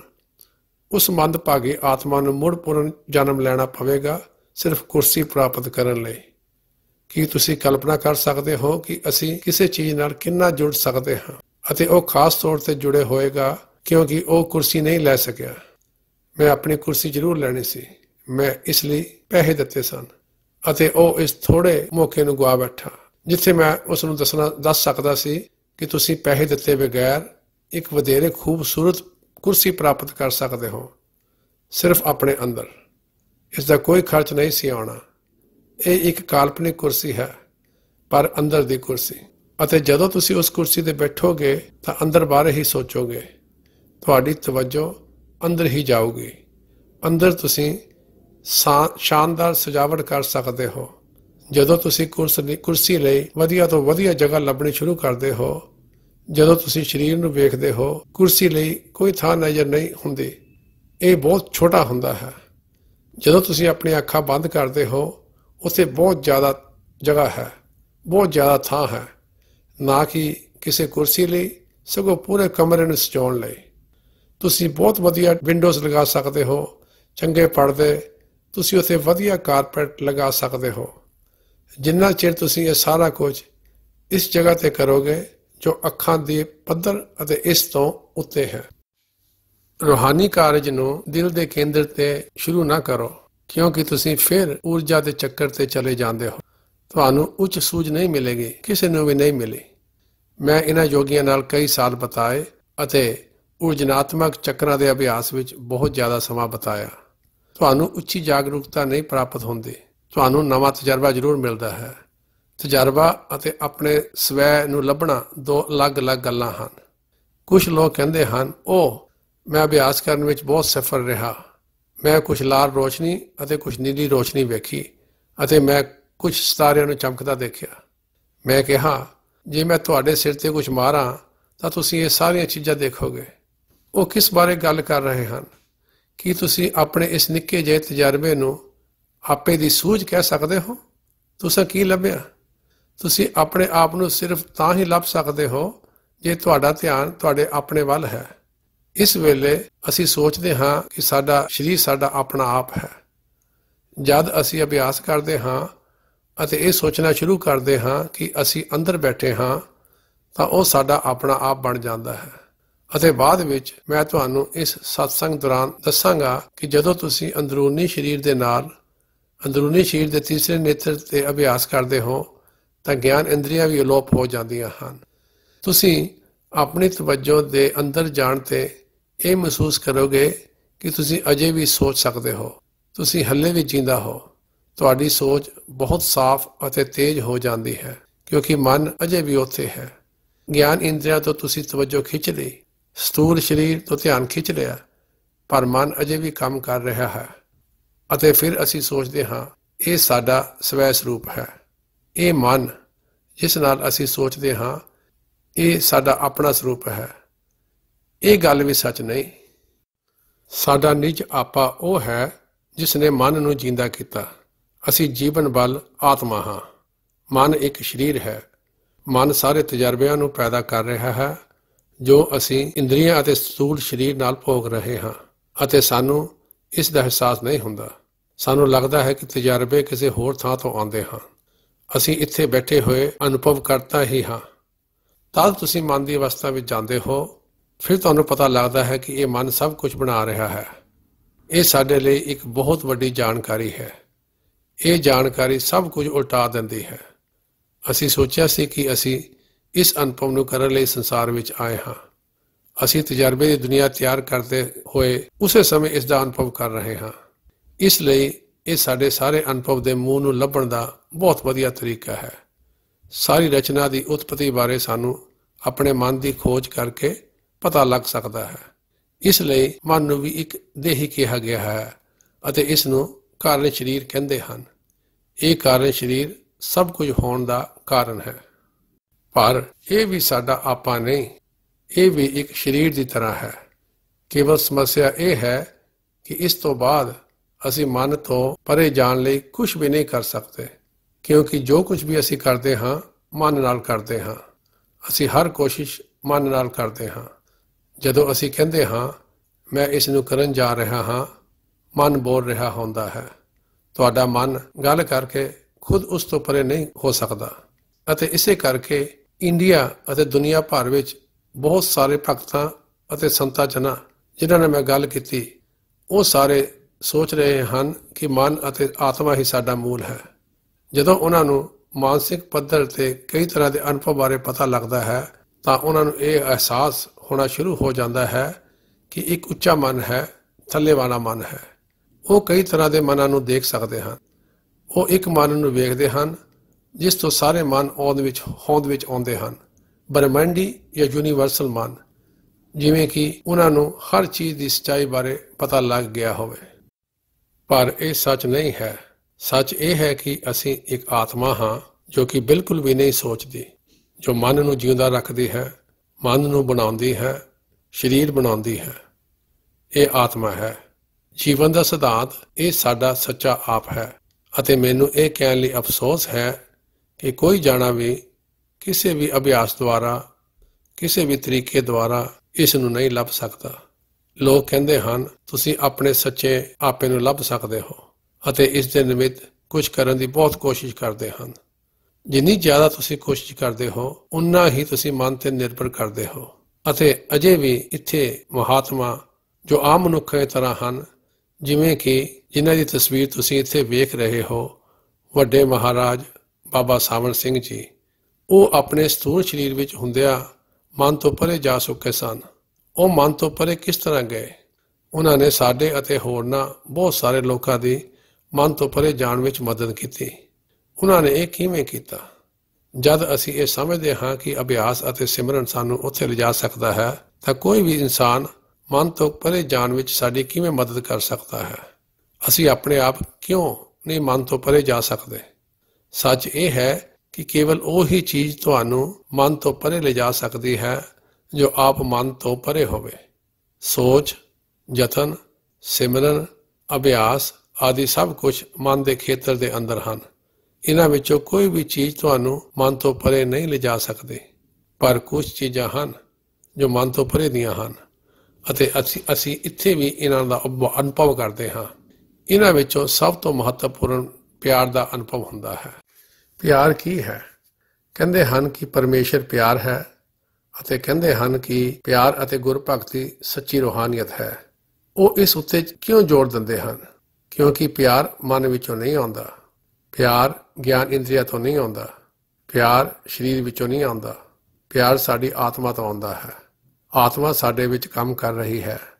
ਇਹੀ ਆਤਮਾ ਇੱਥੇ ਅਤੇ ਹੋਰ ਸਾਰੀਆਂ ਪੱਧਰਾਂ ਤੇ ਮਨ ਤੋਂ ਉੱਪਰਲੇ ਪੱਧਰ ਸਮੇਤ ਪਿਆਰ ਦਾ ਅਨੁਭਵ ਪੈਦਾ ਕਰਦੀ ਹੈ। ਇਸ ਲਈ ਜੇ ਕੋਈ ਚੀਜ਼ ਸਾਨੂੰ ਮਨ ਤੋਂ ਪਰੇ ਲਿਜਾ ਸਕਦੀ ਹੈ ਤਾਂ ਉਹ ਪਿਆਰ ਹੈ। ਪਰ ਪਿਆਰ ਸਿਰਫ ਇੱਕ ਸ਼ਬਦ ਹੈ। ਅਸਲ ਪਿਆਰ ਕੀ ਹੈ? ਜਿਹੜਾ ਪਿਆਰ ਖਿੱਚਦਾ ਹੈ। ਇੱਕ ਪਿਆਰ ਹੁੰਦਾ ਹੈ ਜੋ ਖਿੱਚਦਾ ਹੈ ਅਤੇ ਇੱਕ ਹੋਰ ਹੁੰਦਾ ਹੈ ਜੋ ਖਿੱਚਿਆ ਜਾਂਦਾ ਹੈ। ਇੱਕ ਨੂੰ ਪ੍ਰੇਮੀ ਕਿਹਾ ਜਾਂਦਾ ਹੈ, ਇੱਕ ਨੂੰ ਪਿਆਰਾ। ਇਹ ਕਿਵੇਂ ਹੁੰਦਾ ਹੈ? ਅਖੀਰ ਵਿੱਚ ਸੱਚ ਕੀ ਹੈ? ਕੇਵਲ ਪ੍ਰੇਮ ਹੀ ਹੈ। ਪਰਮਾਤਮਾ ਪਿਆਰ ਹੈ। ਰਚਨਾਤਮਕ ਸ਼ਕਤੀ ਪਿਆਰ ਹੈ। ਤੁਸੀਂ ਉਸ ਰੂਹਾਨੀ ਸ਼ਕਤੀ ਨੂੰ ਕੋਈ ਵੀ ਨਾਮ ਦੇ ਦੇਵੋ, ਪਰ ਪਿਆਰ ਹੀ ਅਸਲ ਭੇਤ ਹੈ ਅਤੇ ਇਹ ਅੰਦਰਲਾ ਪਿਆਰ ਤੁਹਾਡੀ ਆਪਣੀ ਅਸਲੀਅਤ ਅਤੇ ਆਪਣਾ ਅਸਲ ਹੈ। ਇਸ ਲਈ ਜਦੋਂ ਮੈਂ ਆਖਦਾ ਹਾਂ ਕਿ ਪਿਆਰ ਤੁਹਾਨੂੰ ਖਿੱਚਦਾ ਹੈ ਤਾਂ ਇਸ ਦਾ ਮਤਲਬ ਹੈ ਤੁਹਾਡੀ ਆਪਣੀ ਅਸਲੀਅਤ ਤੁਹਾਨੂੰ ਖਿੱਚ ਰਹੀ ਹੁੰਦੀ ਹੈ, ਪਰ ਤੁਸੀਂ ਅਸਲੀਅਤ ਨਹੀਂ ਦੇਖ ਸਕਦੇ। ਇਸ ਲਈ ਇੱਕ ਮਨੁੱਖ ਜੋ ਇਹਨਾਂ ਵੱਡੇ ਮਹਾਰਾਜ ਦੇ ਵਾਂਗ ਸਥੂਲ ਸਰੀਰ ਵਿੱਚ ਹੁੰਦੇ ਹੋਏ ਮਨ ਤੋਂ ਉੱਪਰ ਵਾਲੀ ਪ੍ਰੇਮ ਦੀ ਅਵਸਥਾ ਬਾਰੇ ਜਾਣਦੇ ਹਨ। ਇਹ ਨਹੀਂ ਕਿ ਉਹਨਾਂ ਨੇ ਸਿਰਫ ਇੱਕ ਵਾਰੀ ਜਾਣਿਆ। ਇੱਕ ਵਾਰੀ ਤਾਂ ਸਾਨੂੰ ਵੀ ਪਤਾ ਸੀ। ਉਹ ਹਰ ਸਮੇਂ ਇਸ ਨੂੰ ਜਾਣਦੇ ਹਨ। ਮਨੁੱਖੀ ਸਰੀਰ ਵਿੱਚ ਹੁੰਦੇ ਹੋਏ ਉਸ ਸਮੇਂ ਉਹ ਸਿਰਫ ਮਨ, ਇੰਦਰੀਆਂ ਜਾਂ ਸਰੀਰ ਦਾ ਅਨੁਭਵ ਨਹੀਂ ਕਰ ਰਹੇ ਹੁੰਦੇ, ਪਰ ਮਨ ਤੋਂ ਉੱਪਰ ਸੱਚੇ ਪਿਆਰ ਦਾ ਅਨੁਭਵ ਵੀ ਉਹਨਾਂ ਨੂੰ ਹੁੰਦਾ ਹੈ। ਅਤੇ ਜਦੋਂ ਅਸੀਂ ਐਸੇ ਮਨੁੱਖ ਦੇ ਸਾਹਮਣੇ ਆਉਂਦੇ ਹਾਂ ਤਾਂ ਸਾਡੇ ਨਾਲ ਕੁਝ ਵਾਪਰਦਾ ਹੈ ਜਿਸ ਨੂੰ ਅਸੀਂ ਸੋਚ ਦੁਆਰਾ ਆਸਾਨੀ ਨਾਲ ਨਹੀਂ ਸਮਝ ਸਕਦੇ, ਜਿਸ ਨੂੰ ਗਿਆਨ ਇੰਦਰੀਆਂ ਅਤੇ ਸਰੀਰ ਦੁਆਰਾ ਵੀ ਨਹੀਂ ਸਮਝਿਆ ਜਾ ਸਕਦਾ। ਪਰ ਇਹ ਪਿਆਰ ਸਾਨੂੰ ਖਿੱਚ ਲੈਂਦਾ ਹੈ। ਅਸੀਂ ਸੋਚਦੇ ਹਾਂ ਕਿ ਸਾਨੂੰ ਕੋਈ ਚੀਜ਼ ਬਾਹਰ ਤੋਂ ਖਿੱਚ ਰਹੀ ਹੈ, ਕਿਉਂਕਿ ਸਾਡਾ ਸਾਰਾ ਧਿਆਨ ਬਾਹਰ ਵੱਲ ਹੈ ਅਤੇ ਉਹੀ ਪਿਆਰ ਜੋ ਸਾਡੇ ਅੰਦਰ ਹੈ ਮੁੜ ਕੇ ਬਾਹਰ ਵਾਲੇ ਪਾਸੇ ਇੱਕ ਮਨੁੱਖ ਦੇ ਰੂਪ ਵਿੱਚ ਪੈਦਾ ਹੋ ਕੇ ਸਾਡੀ ਜ਼ਿੰਦਗੀ ਵਿੱਚ ਆਉਂਦਾ ਹੈ ਅਤੇ ਅਜਿਹੇ ਮਨੁੱਖ ਨੂੰ ਅਸੀਂ ਇੱਕ ਸੰਤ ਸਤਿਗੁਰੂ, ਇੱਕ ਪੂਰਨ ਮਹਾਪੁਰਸ਼ ਕਹਿੰਦੇ ਹਾਂ। ਉਸ ਦੀ ਕੁਆਲੀਫਿਕੇਸ਼ਨ ਜਾਂ ਯੋਗਤਾ ਕੀ ਹੈ? ਉਹ ਪੂਰੀ ਤਰ੍ਹਾਂ ਅਨਪੜ੍ਹ ਹੋ ਸਕਦਾ ਹੈ ਉਹ ਕਦੇ ਸਕੂਲ ਨਾ ਗਿਆ ਹੋਵੇ, ਉਹ ਬਿਲਕੁਲ ਗਰੀਬ ਹੋ ਸਕਦਾ ਹੈ, ਅਸੀਂ ਉਸ ਵਿੱਚ ਕੋਈ ਵੀ ਗੁਣ ਨਾ ਦੇਖ ਸਕਦੇ ਹੋਈਏ, ਪਰ ਉਹ ਆਪਣੇ ਮਨੁੱਖ ਦੇ ਸਰੀਰ ਵਿੱਚ ਹੁੰਦੇ ਹੋਏ ਮਨ ਦੇ ਉੱਪਰ ਆਪਣੇ ਅਸਲ ਆਪੇ ਬਾਰੇ ਜਾਣੂ ਹੁੰਦਾ ਹੈ। ਇਹੀ ਸੀਕ੍ਰੇਟ ਜਾਂ ਰਾਜ ਹੈ। ਜਦੋਂ ਉਹ ਸਾਡੀ ਜ਼ਿੰਦਗੀ ਵਿੱਚ ਆਉਂਦੇ ਹਨ, ਕੋਈ ਚੀਜ਼ ਸਾਨੂੰ ਖਿੱਚਦੀ ਹੈ ਜਿਸ ਨੂੰ ਅਸੀਂ ਚੰਗੀ ਤਰ੍ਹਾਂ ਦੱਸ ਨਹੀਂ ਸਕਦੇ, ਕਿਉਂਕਿ ਪਿਆਰ ਨੂੰ ਆਸਾਨੀ ਨਾਲ ਵਿਖਿਆਨ ਨਹੀਂ ਕੀਤਾ ਜਾ ਸਕਦਾ। ਕਿਉਂਕਿ ਜਦ ਅਸੀਂ ਇੱਕ ਸਪਸ਼ਟੀਕਰਨ ਦਿੰਦੇ ਹਾਂ ਤਾਂ ਮਨ ਆ ਜਾਂਦਾ ਹੈ। ਮਨ ਚੀਜ਼ਾਂ ਨੂੰ ਸਮਝਾਉਣ ਦਾ ਕੰਮ ਕਰਦਾ ਹੈ ਅਤੇ ਪਿਆਰ ਨੂੰ ਆਸਾਨੀ ਨਾਲ ਵਿਖਿਆ ਨਹੀਂ ਕੀਤਾ ਜਾ ਸਕਦਾ, ਪਰ ਇਸ ਨੂੰ ਜ਼ੋਰਦਾਰ ਤਰੀਕੇ ਨਾਲ ਮਹਿਸੂਸ ਕੀਤਾ ਜਾ ਸਕਦਾ ਹੈ। ਕੌਣ ਇਸ ਨੂੰ ਮਹਿਸੂਸ ਕਰਦਾ ਹੈ? ਸਰੀਰ ਨਹੀਂ। ਸਰੀਰ ਇੰਦਰੀਆਂ ਦੇ ਸੁੱਖਾਂ ਨੂੰ ਮਹਿਸੂਸ ਕਰਦਾ ਹੈ। ਸਰੀਰ ਨਕਲ ਨੂੰ, ਸਥੂਲ ਇੰਦਰੀਆਂ ਅਤੇ ਮਾਨਸਿਕ ਪ੍ਰਤੀਕੀਆਂ ਨੂੰ ਮਹਿਸੂਸ ਕਰਦਾ ਹੈ, ਪਰ ਸੱਚੇ ਪਿਆਰ ਨੂੰ ਨਹੀਂ। ਸੱਚਾ ਪਿਆਰ ਸਾਡੀ ਆਤਮਾ ਨੂੰ ਛੂੰਹਦਾ ਹੈ। ਇਸ ਲਈ ਪਿਆਰ ਦਾ ਆਤਮਾ ਤੋਂ ਆਉਣਾ ਅਤੇ ਸਾਡੀ ਆਪਣਾ ਆਤਮਾ ਨੂੰ ਖਿੱਚਣਾ, ਜਦੋਂ ਇਹ ਵਾਪਰਦਾ ਹੈ ਤਾਂ ਅਸੀਂ ਮਨ ਤੋਂ ਪਰੇ ਖਿੱਚੇ ਜਾਂਦੇ ਹਾਂ। ਇਸ ਲਈ ਇਸ ਤੋਂ ਬਾਅਦ ਦਾ ਰਾਜ ਹੁਣ ਹੋਰ ਅਭਿਆਸ ਦੀ ਲੋੜ ਨਹੀਂ। ਆਪਣੇ ਅਸਲ ਦਾ ਸਾਨੂੰ ਪਿਆਰ ਨਾਲ ਖਿੱਚਣਾ, ਉਹ ਅਸਲ ਜੋ ਹੁਣ ਇੱਕ ਹੋਰ ਮਨੁੱਖ ਦੇ ਰੂਪ ਵਿੱਚ ਪ੍ਰਗਟ ਹੋ ਕੇ ਆਉਂਦਾ ਹੈ। ਦਰਅਸਲ ਇਹ ਉਹੀ ਸ਼ਕਤੀ ਹੈ ਜੋ ਸਾਨੂੰ ਖਿੱਚ ਰਹੀ ਹੈ, ਪਰ ਇਸ ਵੇਲੇ ਸਾਨੂੰ ਨਹੀਂ ਪਤਾ ਅਤੇ ਇਹ ਕਿਸੇ ਹੋਰ ਵਿਅਕਤੀ ਦੀ ਤਰ੍ਹਾਂ ਜਾਪਦਾ ਹੈ। ਇਸ ਲਈ ਕਈ ਵਾਰ ਲੋਕ ਮੈਨੂੰ ਪੁੱਛਦੇ ਹਨ ਕਿ ਰੱਬ ਨੂੰ ਲੱਭਣ ਲਈ ਬਾਹਰਲੇ ਏਜੰਟ ਦੀ ਕੀ ਲੋੜ ਹੈ? ਸਾਨੂੰ ਸੰਤਾਂ, ਮਹਾਤਮਾ ਅਤੇ ਗੁਰੂਆਂ ਦੀ ਜ਼ਰੂਰਤ ਕਿਉਂ ਹੈ? ਜੇਕਰ ਪਰਮਾਤਮਾ ਅੰਦਰ ਹੈ, ਅਸੀਂ ਖੋਜੀ ਹਾਂ, ਪਰਮੇਸ਼ਰ ਅੰਦਰ ਹੈ, ਸਾਨੂੰ ਕੇਵਲ ਅੰਦਰ ਭਾਲ ਕਰਕੇ ਰੱਬ ਨੂੰ ਲੱਭ ਲੈਣਾ ਚਾਹੀਦਾ ਹੈ। ਸੱਚ ਇਹ ਹੈ ਕਿ ਜਦੋਂ ਅਸੀਂ ਆਪਣੇ ਮਨ ਦੁਆਰਾ ਰੱਬ ਦੀ ਭਾਲ ਕਰਦੇ ਹਾਂ ਤਾਂ ਅਸੀਂ ਪਰਮੇਸ਼ਰ ਨੂੰ ਨਹੀਂ ਪਾ ਸਕਦੇ। ਪਰ ਕੋਈ ਮਨੁੱਖ ਬਾਹਰੋਂ ਆ ਕੇ ਸਾਨੂੰ ਦੱਸਦਾ ਹੈ, ਉਹ ਕਹਿੰਦਾ ਹੈ, ਉਹ ਇਹ ਨਹੀਂ ਕਹਿੰਦਾ ਕਿ ਮੈਂ ਪਰਮੇਸ਼ਰ ਹੈ, ਉਹ ਇਹ ਕਹਿੰਦਾ ਹੈ ਅੰਦਰ ਜਾਓ ਅਤੇ ਪਰਮੇਸ਼ਰ ਨੂੰ ਲੱਭੋ। ਉਹ ਇਹ ਨਹੀਂ ਕਹਿੰਦਾ ਬਾਹਰ ਆ ਜਾਓ, ਮੈਂ ਤੁਹਾਨੂੰ ਇੱਕ ਖਾਸ ਜਗ੍ਹਾ ਤੇ ਲੈ ਜਾਵਾਂਗਾ ਜਿੱਥੇ ਤੁਸੀਂ ਪਰਮੇਸ਼ਰ ਨੂੰ ਲੱਭ ਸਕੋਗੇ। ਉਹ ਕਹਿੰਦਾ ਹੈ ਆਪਣੇ ਅੰਦਰ ਹੀ ਲੱਭੋ, ਅਤੇ ਜਦੋਂ ਤੁਸੀਂ ਅੰਦਰ ਜਾਵੋਗੇ ਤਾਂ ਤੁਸੀਂ ਉਸੇ ਮਨੁੱਖ ਨੂੰ ਦੇਖੋਗੇ ਜਿਸ ਨੂੰ ਬਾਹਰ ਵੇਖਦੇ ਸਾਂ ਅੰਦਰ ਬੈਠੇ ਹੋਏ। ਅਤੇ ਉਹ ਕਹਿੰਦਾ ਹੈ ਮੈਂ ਬਾਹਰ ਇਸ ਕਰਕੇ ਸੀ ਕਿਉਂਕਿ ਤੁਸੀਂ ਹਮੇਸ਼ਾ ਬਾਹਰ ਹੀ ਵੇਖਿਆ, ਮੈਂ ਹਮੇਸ਼ਾ ਅੰਦਰ ਹੀ ਸੀ। ਕਾਮਲ ਸੰਤ ਸਤਿਗੁਰੂ ਬਾਹਰ ਨਹੀਂ ਸਨ, ਅਸੀਂ ਅੰਦਰ ਨਹੀਂ ਵੇਖਦੇ, ਇਸ ਲਈ ਉਹ ਬਾਹਰ ਵਿਖਾਈ ਦਿੰਦੇ ਹਨ। ਫਿਰ ਸਾਨੂੰ ਲੱਗਦਾ ਹੈ ਕਿ ਉਹ ਬਾਹਰ ਹਨ, ਪਰ ਉਹ ਸਾਨੂੰ ਅੰਦਰ ਜਾਣ ਲਈ ਦੱਸਦੇ ਹਨ, ਜਿੱਥੇ ਸਾਨੂੰ ਪਤਾ ਲੱਗਦਾ ਹੈ ਕਿ ਉਹ ਪਹਿਲਾਂ ਹੀ ਅੰਦਰ ਮੌਜੂਦ ਹਨ। ਜਦੋਂ ਅਸੀਂ ਪਿਆਰ ਨਾਲ ਮਨ ਤੋਂ ਪਰੇ ਖਿੱਚੇ ਜਾਂਦੇ ਹਾਂ, ਅਸੀਂ ਇਹ ਜਾਣ ਜਾਂਦੇ ਹਾਂ ਕਿ ਪੂਰਨ ਸੰਤ ਮਹਾਤਮਾ ਅਤੇ ਸਾਡੇ ਅਸਲ ਵਿਚਕਾਰ ਕੋਈ ਫਰਕ ਨਹੀਂ ਸੀ, ਅਤੇ ਸਾਡਾ ਅਸਲ ਹੀ ਸੱਚਮੁੱਚ ਬਾਹਰ ਨਜ਼ਰ ਆ ਰਿਹਾ ਸੀ। ਹੁਣ ਇਹ ਕਦੋਂ ਹੁੰਦਾ ਹੈ? ਆਖਿਰਕਾਰ ਇਹ ਬਹੁਤ ਹੀ ਦੁਰਲੱਭ ਵਾਕਿਆ ਹੈ ਕਿ ਅਸੀਂ ਇਸ ਸਥੂਲ ਸਰੀਰ ਵਿੱਚ ਰਹਿੰਦੇ ਹੋਏ ਆਪਣੇ ਅਸਲ ਦੁਆਰੇ ਖਿੱਚੇ ਜਾ ਸਕਦੇ ਹਾਂ। ਮੈਨੂੰ ਨਹੀਂ ਪਤਾ ਕਿ ਸਾਨੂੰ ਇੱਥੇ ਰਹਿੰਦਿਆਂ ਨੂੰ ਕਿੰਨੇ ਜਨਮ ਹੋ ਗਏ। ਇਹ ਕਦੋਂ ਹੁੰਦਾ ਹੈ ਕਿ ਅਸੀਂ ਖਿੱਚੇ ਜਾਈਏ? ਜਦੋਂ ਅਸੀਂ ਇਸ ਤਜਰਬੇ ਤੋਂ ਥੱਕ ਜਾਂਦੇ ਹਾਂ, ਜਦੋਂ ਅਸੀਂ ਕਹਿੰਦੇ ਹਾਂ ਕਿ ਬਸ ਬਹੁਤ ਹੋ ਗਿਆ। ਜੇ ਅਸੀਂ ਕਹਿੰਦੇ ਹਾਂ ਕਿ ਅਸੀਂ ਆਪਣੀ ਜ਼ਿੰਦਗੀ ਦਾ ਆਨੰਦ ਮਾਣ ਰਹੇ ਹਾਂ, ਆਨੰਦ ਮਾਣਦੇ ਰਹੋ। ਇਸ ਕਿਸਮ ਦੀ ਘਟਨਾ ਦੇ ਹੋਣ ਦਾ ਸਮਾਂ ਨਹੀਂ ਹੈ। ਕੇਵਲ ਜਦੋਂ ਸਾਨੂੰ ਲੱਗਦਾ ਹੈ ਕਿ ਇਹ ਸੰਤੁਸ਼ਟ ਸੰਸਾਰ ਦੀ ਕੋਈ ਲੋੜ ਨਹੀਂ, ਹੁਣ ਬਹੁਤ ਹੋ ਗਿਆ, ਸਾਨੂੰ ਨਹੀਂ ਪਤਾ ਕਿ ਅਸੀਂ ਇੱਥੇ ਕਿੱਦਾਂ ਆਏ, ਸਾਨੂੰ ਨਹੀਂ ਪਤਾ ਕਿ ਸੱਚਾਈ ਕੀ ਹੈ, ਪਰ ਅਸੀਂ ਇਸ ਤੋਂ ਥੱਕ ਗਏ ਹਾਂ, ਅਸੀਂ ਇੱਥੇ ਹੋਰ ਠਹਿਰਨਾ ਨਹੀਂ ਚਾਹੁੰਦੇ। ਇਹ ਸਾਡੀ ਅਸਲ ਜਗ੍ਹਾ ਨਹੀਂ ਹੈ। ਅਸੀਂ ਜਾਣਦੇ ਹਾਂ ਕਿ ਇਹ ਸਾਡਾ ਅਸਲ ਘਰ ਨਹੀਂ ਹੈ ਅਤੇ ਅਸੀਂ ਆਪਣੇ ਸੱਚੇ ਘਰ ਵੱਲ ਵਾਪਸ ਜਾਣਾ ਹੈ। ਜਦੋਂ ਇਸ ਤਰ੍ਹਾਂ ਦੀਆਂ ਭਾਵਨਾਵਾਂ ਆਉਂਦੀਆਂ ਹਨ ਤਾਂ ਅਸੀਂ ਇਸ ਘਟਨਾ ਲਈ ਤਿਆਰ ਹੁੰਦੇ ਹਾਂ। ਇਹ ਘਟਨਾ ਕਿਵੇਂ ਵਾਪਰਦੀ ਹੈ? ਇੱਕ ਪੂਰਨ ਸੰਤ ਸਤਿਗੁਰੂ ਸਾਡੀ ਜ਼ਿੰਦਗੀ ਵਿੱਚ ਆਉਂਦਾ ਹੈ। ਅਸੀਂ ਨਹੀਂ ਉਸ ਨੂੰ ਲੱਭ ਸਕਦੇ। ਜਦੋਂ ਅਸੀਂ ਤਿਆਰ ਹੋ ਜਾਈਏ ਤਾਂ ਉਹ ਆਪਣੇ ਆਪ ਆਉਂਦਾ ਹੈ। ਉਹ ਇਤਫਾਕ ਜਾਂ ਚਾਂਸ ਦੇ ਨਾਲ ਤੁਹਾਡੀ ਜ਼ਿੰਦਗੀ ਵਿੱਚ ਆਵੇਗਾ। ਇਹੋ ਜਿਹੇ ਹਾਲਾਤ ਪੈਦਾ ਹੋ ਜਾਣਗੇ ਕਿ ਉਹ ਪ੍ਰਗਟ ਹੋ ਸਕੇ, ਅਤੇ ਸਾਡਾ ਮਨ ਅਜੇ ਵੀ ਨਿਰਣਾ ਕਰਨ ਲਈ ਕੋਸ਼ਿਸ਼ ਕਰ ਰਿਹਾ ਹੁੰਦਾ ਹੈ ਕਿ ਇੱਕ ਆਮ ਆਦਮੀ ਗੁਰੂ ਕਿਵੇਂ ਹੋ ਸਕਦਾ ਹੈ। ਮਨ ਵਿੱਚ ਹੋਰ ਛੋਟੀਆਂ ਦਲੀਲਾਂ ਵੀ ਆਉਣੀਆਂ ਸ਼ੁਰੂ ਹੋ ਜਾਂਦੀਆਂ ਹਨ ਕਿ ਮੈਨੂੰ ਬਾਹਰ ਕਿਸੇ ਏਜੰਟ ਦੀ ਕੀ ਲੋੜ ਹੈ। ਸਾਨੂੰ ਬਾਹਰ ਕਿਸੇ ਵੀ ਏਜੰਟ ਦੀ ਲੋੜ ਨਹੀਂ। ਏਜੰਟ ਤੁਹਾਡੇ ਆਪਣੇ ਖੁਦ ਤੋਂ ਇਲਾਵਾ ਕੋਈ ਵੀ ਨਹੀਂ, ਅਤੇ ਇਹ ਤੁਹਾਡਾ ਆਪਾ ਬਾਹਰ ਇੱਕ ਪਰਮ ਸੰਤ ਸਤਿਗੁਰੂ ਜਾਂ ਕਾਮਲ ਮੁਰਸ਼ਦ ਜਾਂ ਪਰਫੈਕਟ ਲਿਵਿੰਗ ਮਾਸਟਰ ਦੇ ਰੂਪ ਵਿੱਚ ਪੇਸ਼ ਹੁੰਦਾ ਹੈ, ਕਿਉਂਕਿ ਤੁਸੀਂ ਨਹੀਂ ਜਾਣਦੇ ਕਿ ਤੁਸੀਂ ਕੌਣ ਹੋ। ਜੇ ਤੁਹਾਨੂੰ ਆਪਣੇ ਬਾਰੇ ਸੋਝੀ ਹੈ ਤਾਂ ਤੁਹਾਨੂੰ ਸੰਤ ਸਤਿਗੁਰੂ ਜਾਂ ਕਾਮਲ ਮੁਰਸ਼ਦ ਦੀ ਕੋਈ ਜ਼ਰੂਰਤ ਨਹੀਂ। ਇਹ ਸਿਰਫ ਇਸ ਕਰਕੇ ਹੈ ਕਿਉਂਕਿ ਸਾਨੂੰ ਆਪਣੇ ਬਾਰੇ ਨਹੀਂ ਪਤਾ। ਅਸੀਂ ਆਪਣੇ ਸਰੀਰ ਨੂੰ ਆਪਣਾ ਆਪ ਸਮਝਦੇ ਹਾਂ, ਆਪਣੇ ਮਨ ਨੂੰ ਆਪਣਾ ਆਪ ਸਮਝਦੇ ਹਾਂ। ਇਸੇ ਕਰਕੇ ਸਾਡੇ ਆਪਣੇ ਆਪ ਦਾ ਅਜਿਹਾ ਅਨੁਭਵ ਬਾਹਰ ਇੱਕ ਪਰਮ ਸੰਤ ਸਤਿਗੁਰੂ ਦੇ ਰੂਪ ਵਿੱਚ ਆਉਂਦਾ ਹੈ। ਜਦੋਂ ਉਹ ਸਾਡੀ ਜ਼ਿੰਦਗੀ ਵਿੱਚ ਪ੍ਰਗਟ ਹੁੰਦਾ ਹੈ, ਸਾਡਾ ਮਨ ਸ਼ੱਕ ਕਰਦਾ ਹੈ ਕਿਉਂਕਿ ਉਹ ਇੱਕ ਵਿਲੱਖਣ ਵਿਅਕਤੀ ਦੀ ਤਰ੍ਹਾਂ ਨਹੀਂ ਆਉਂਦਾ। ਉਹ ਸਾਡੇ ਵਾਂਗ ਇੱਕ ਸਧਾਰਨ ਆਮ ਆਦਮੀ ਦੇ ਤੌਰ ਤੇ ਆਉਂਦਾ ਹੈ।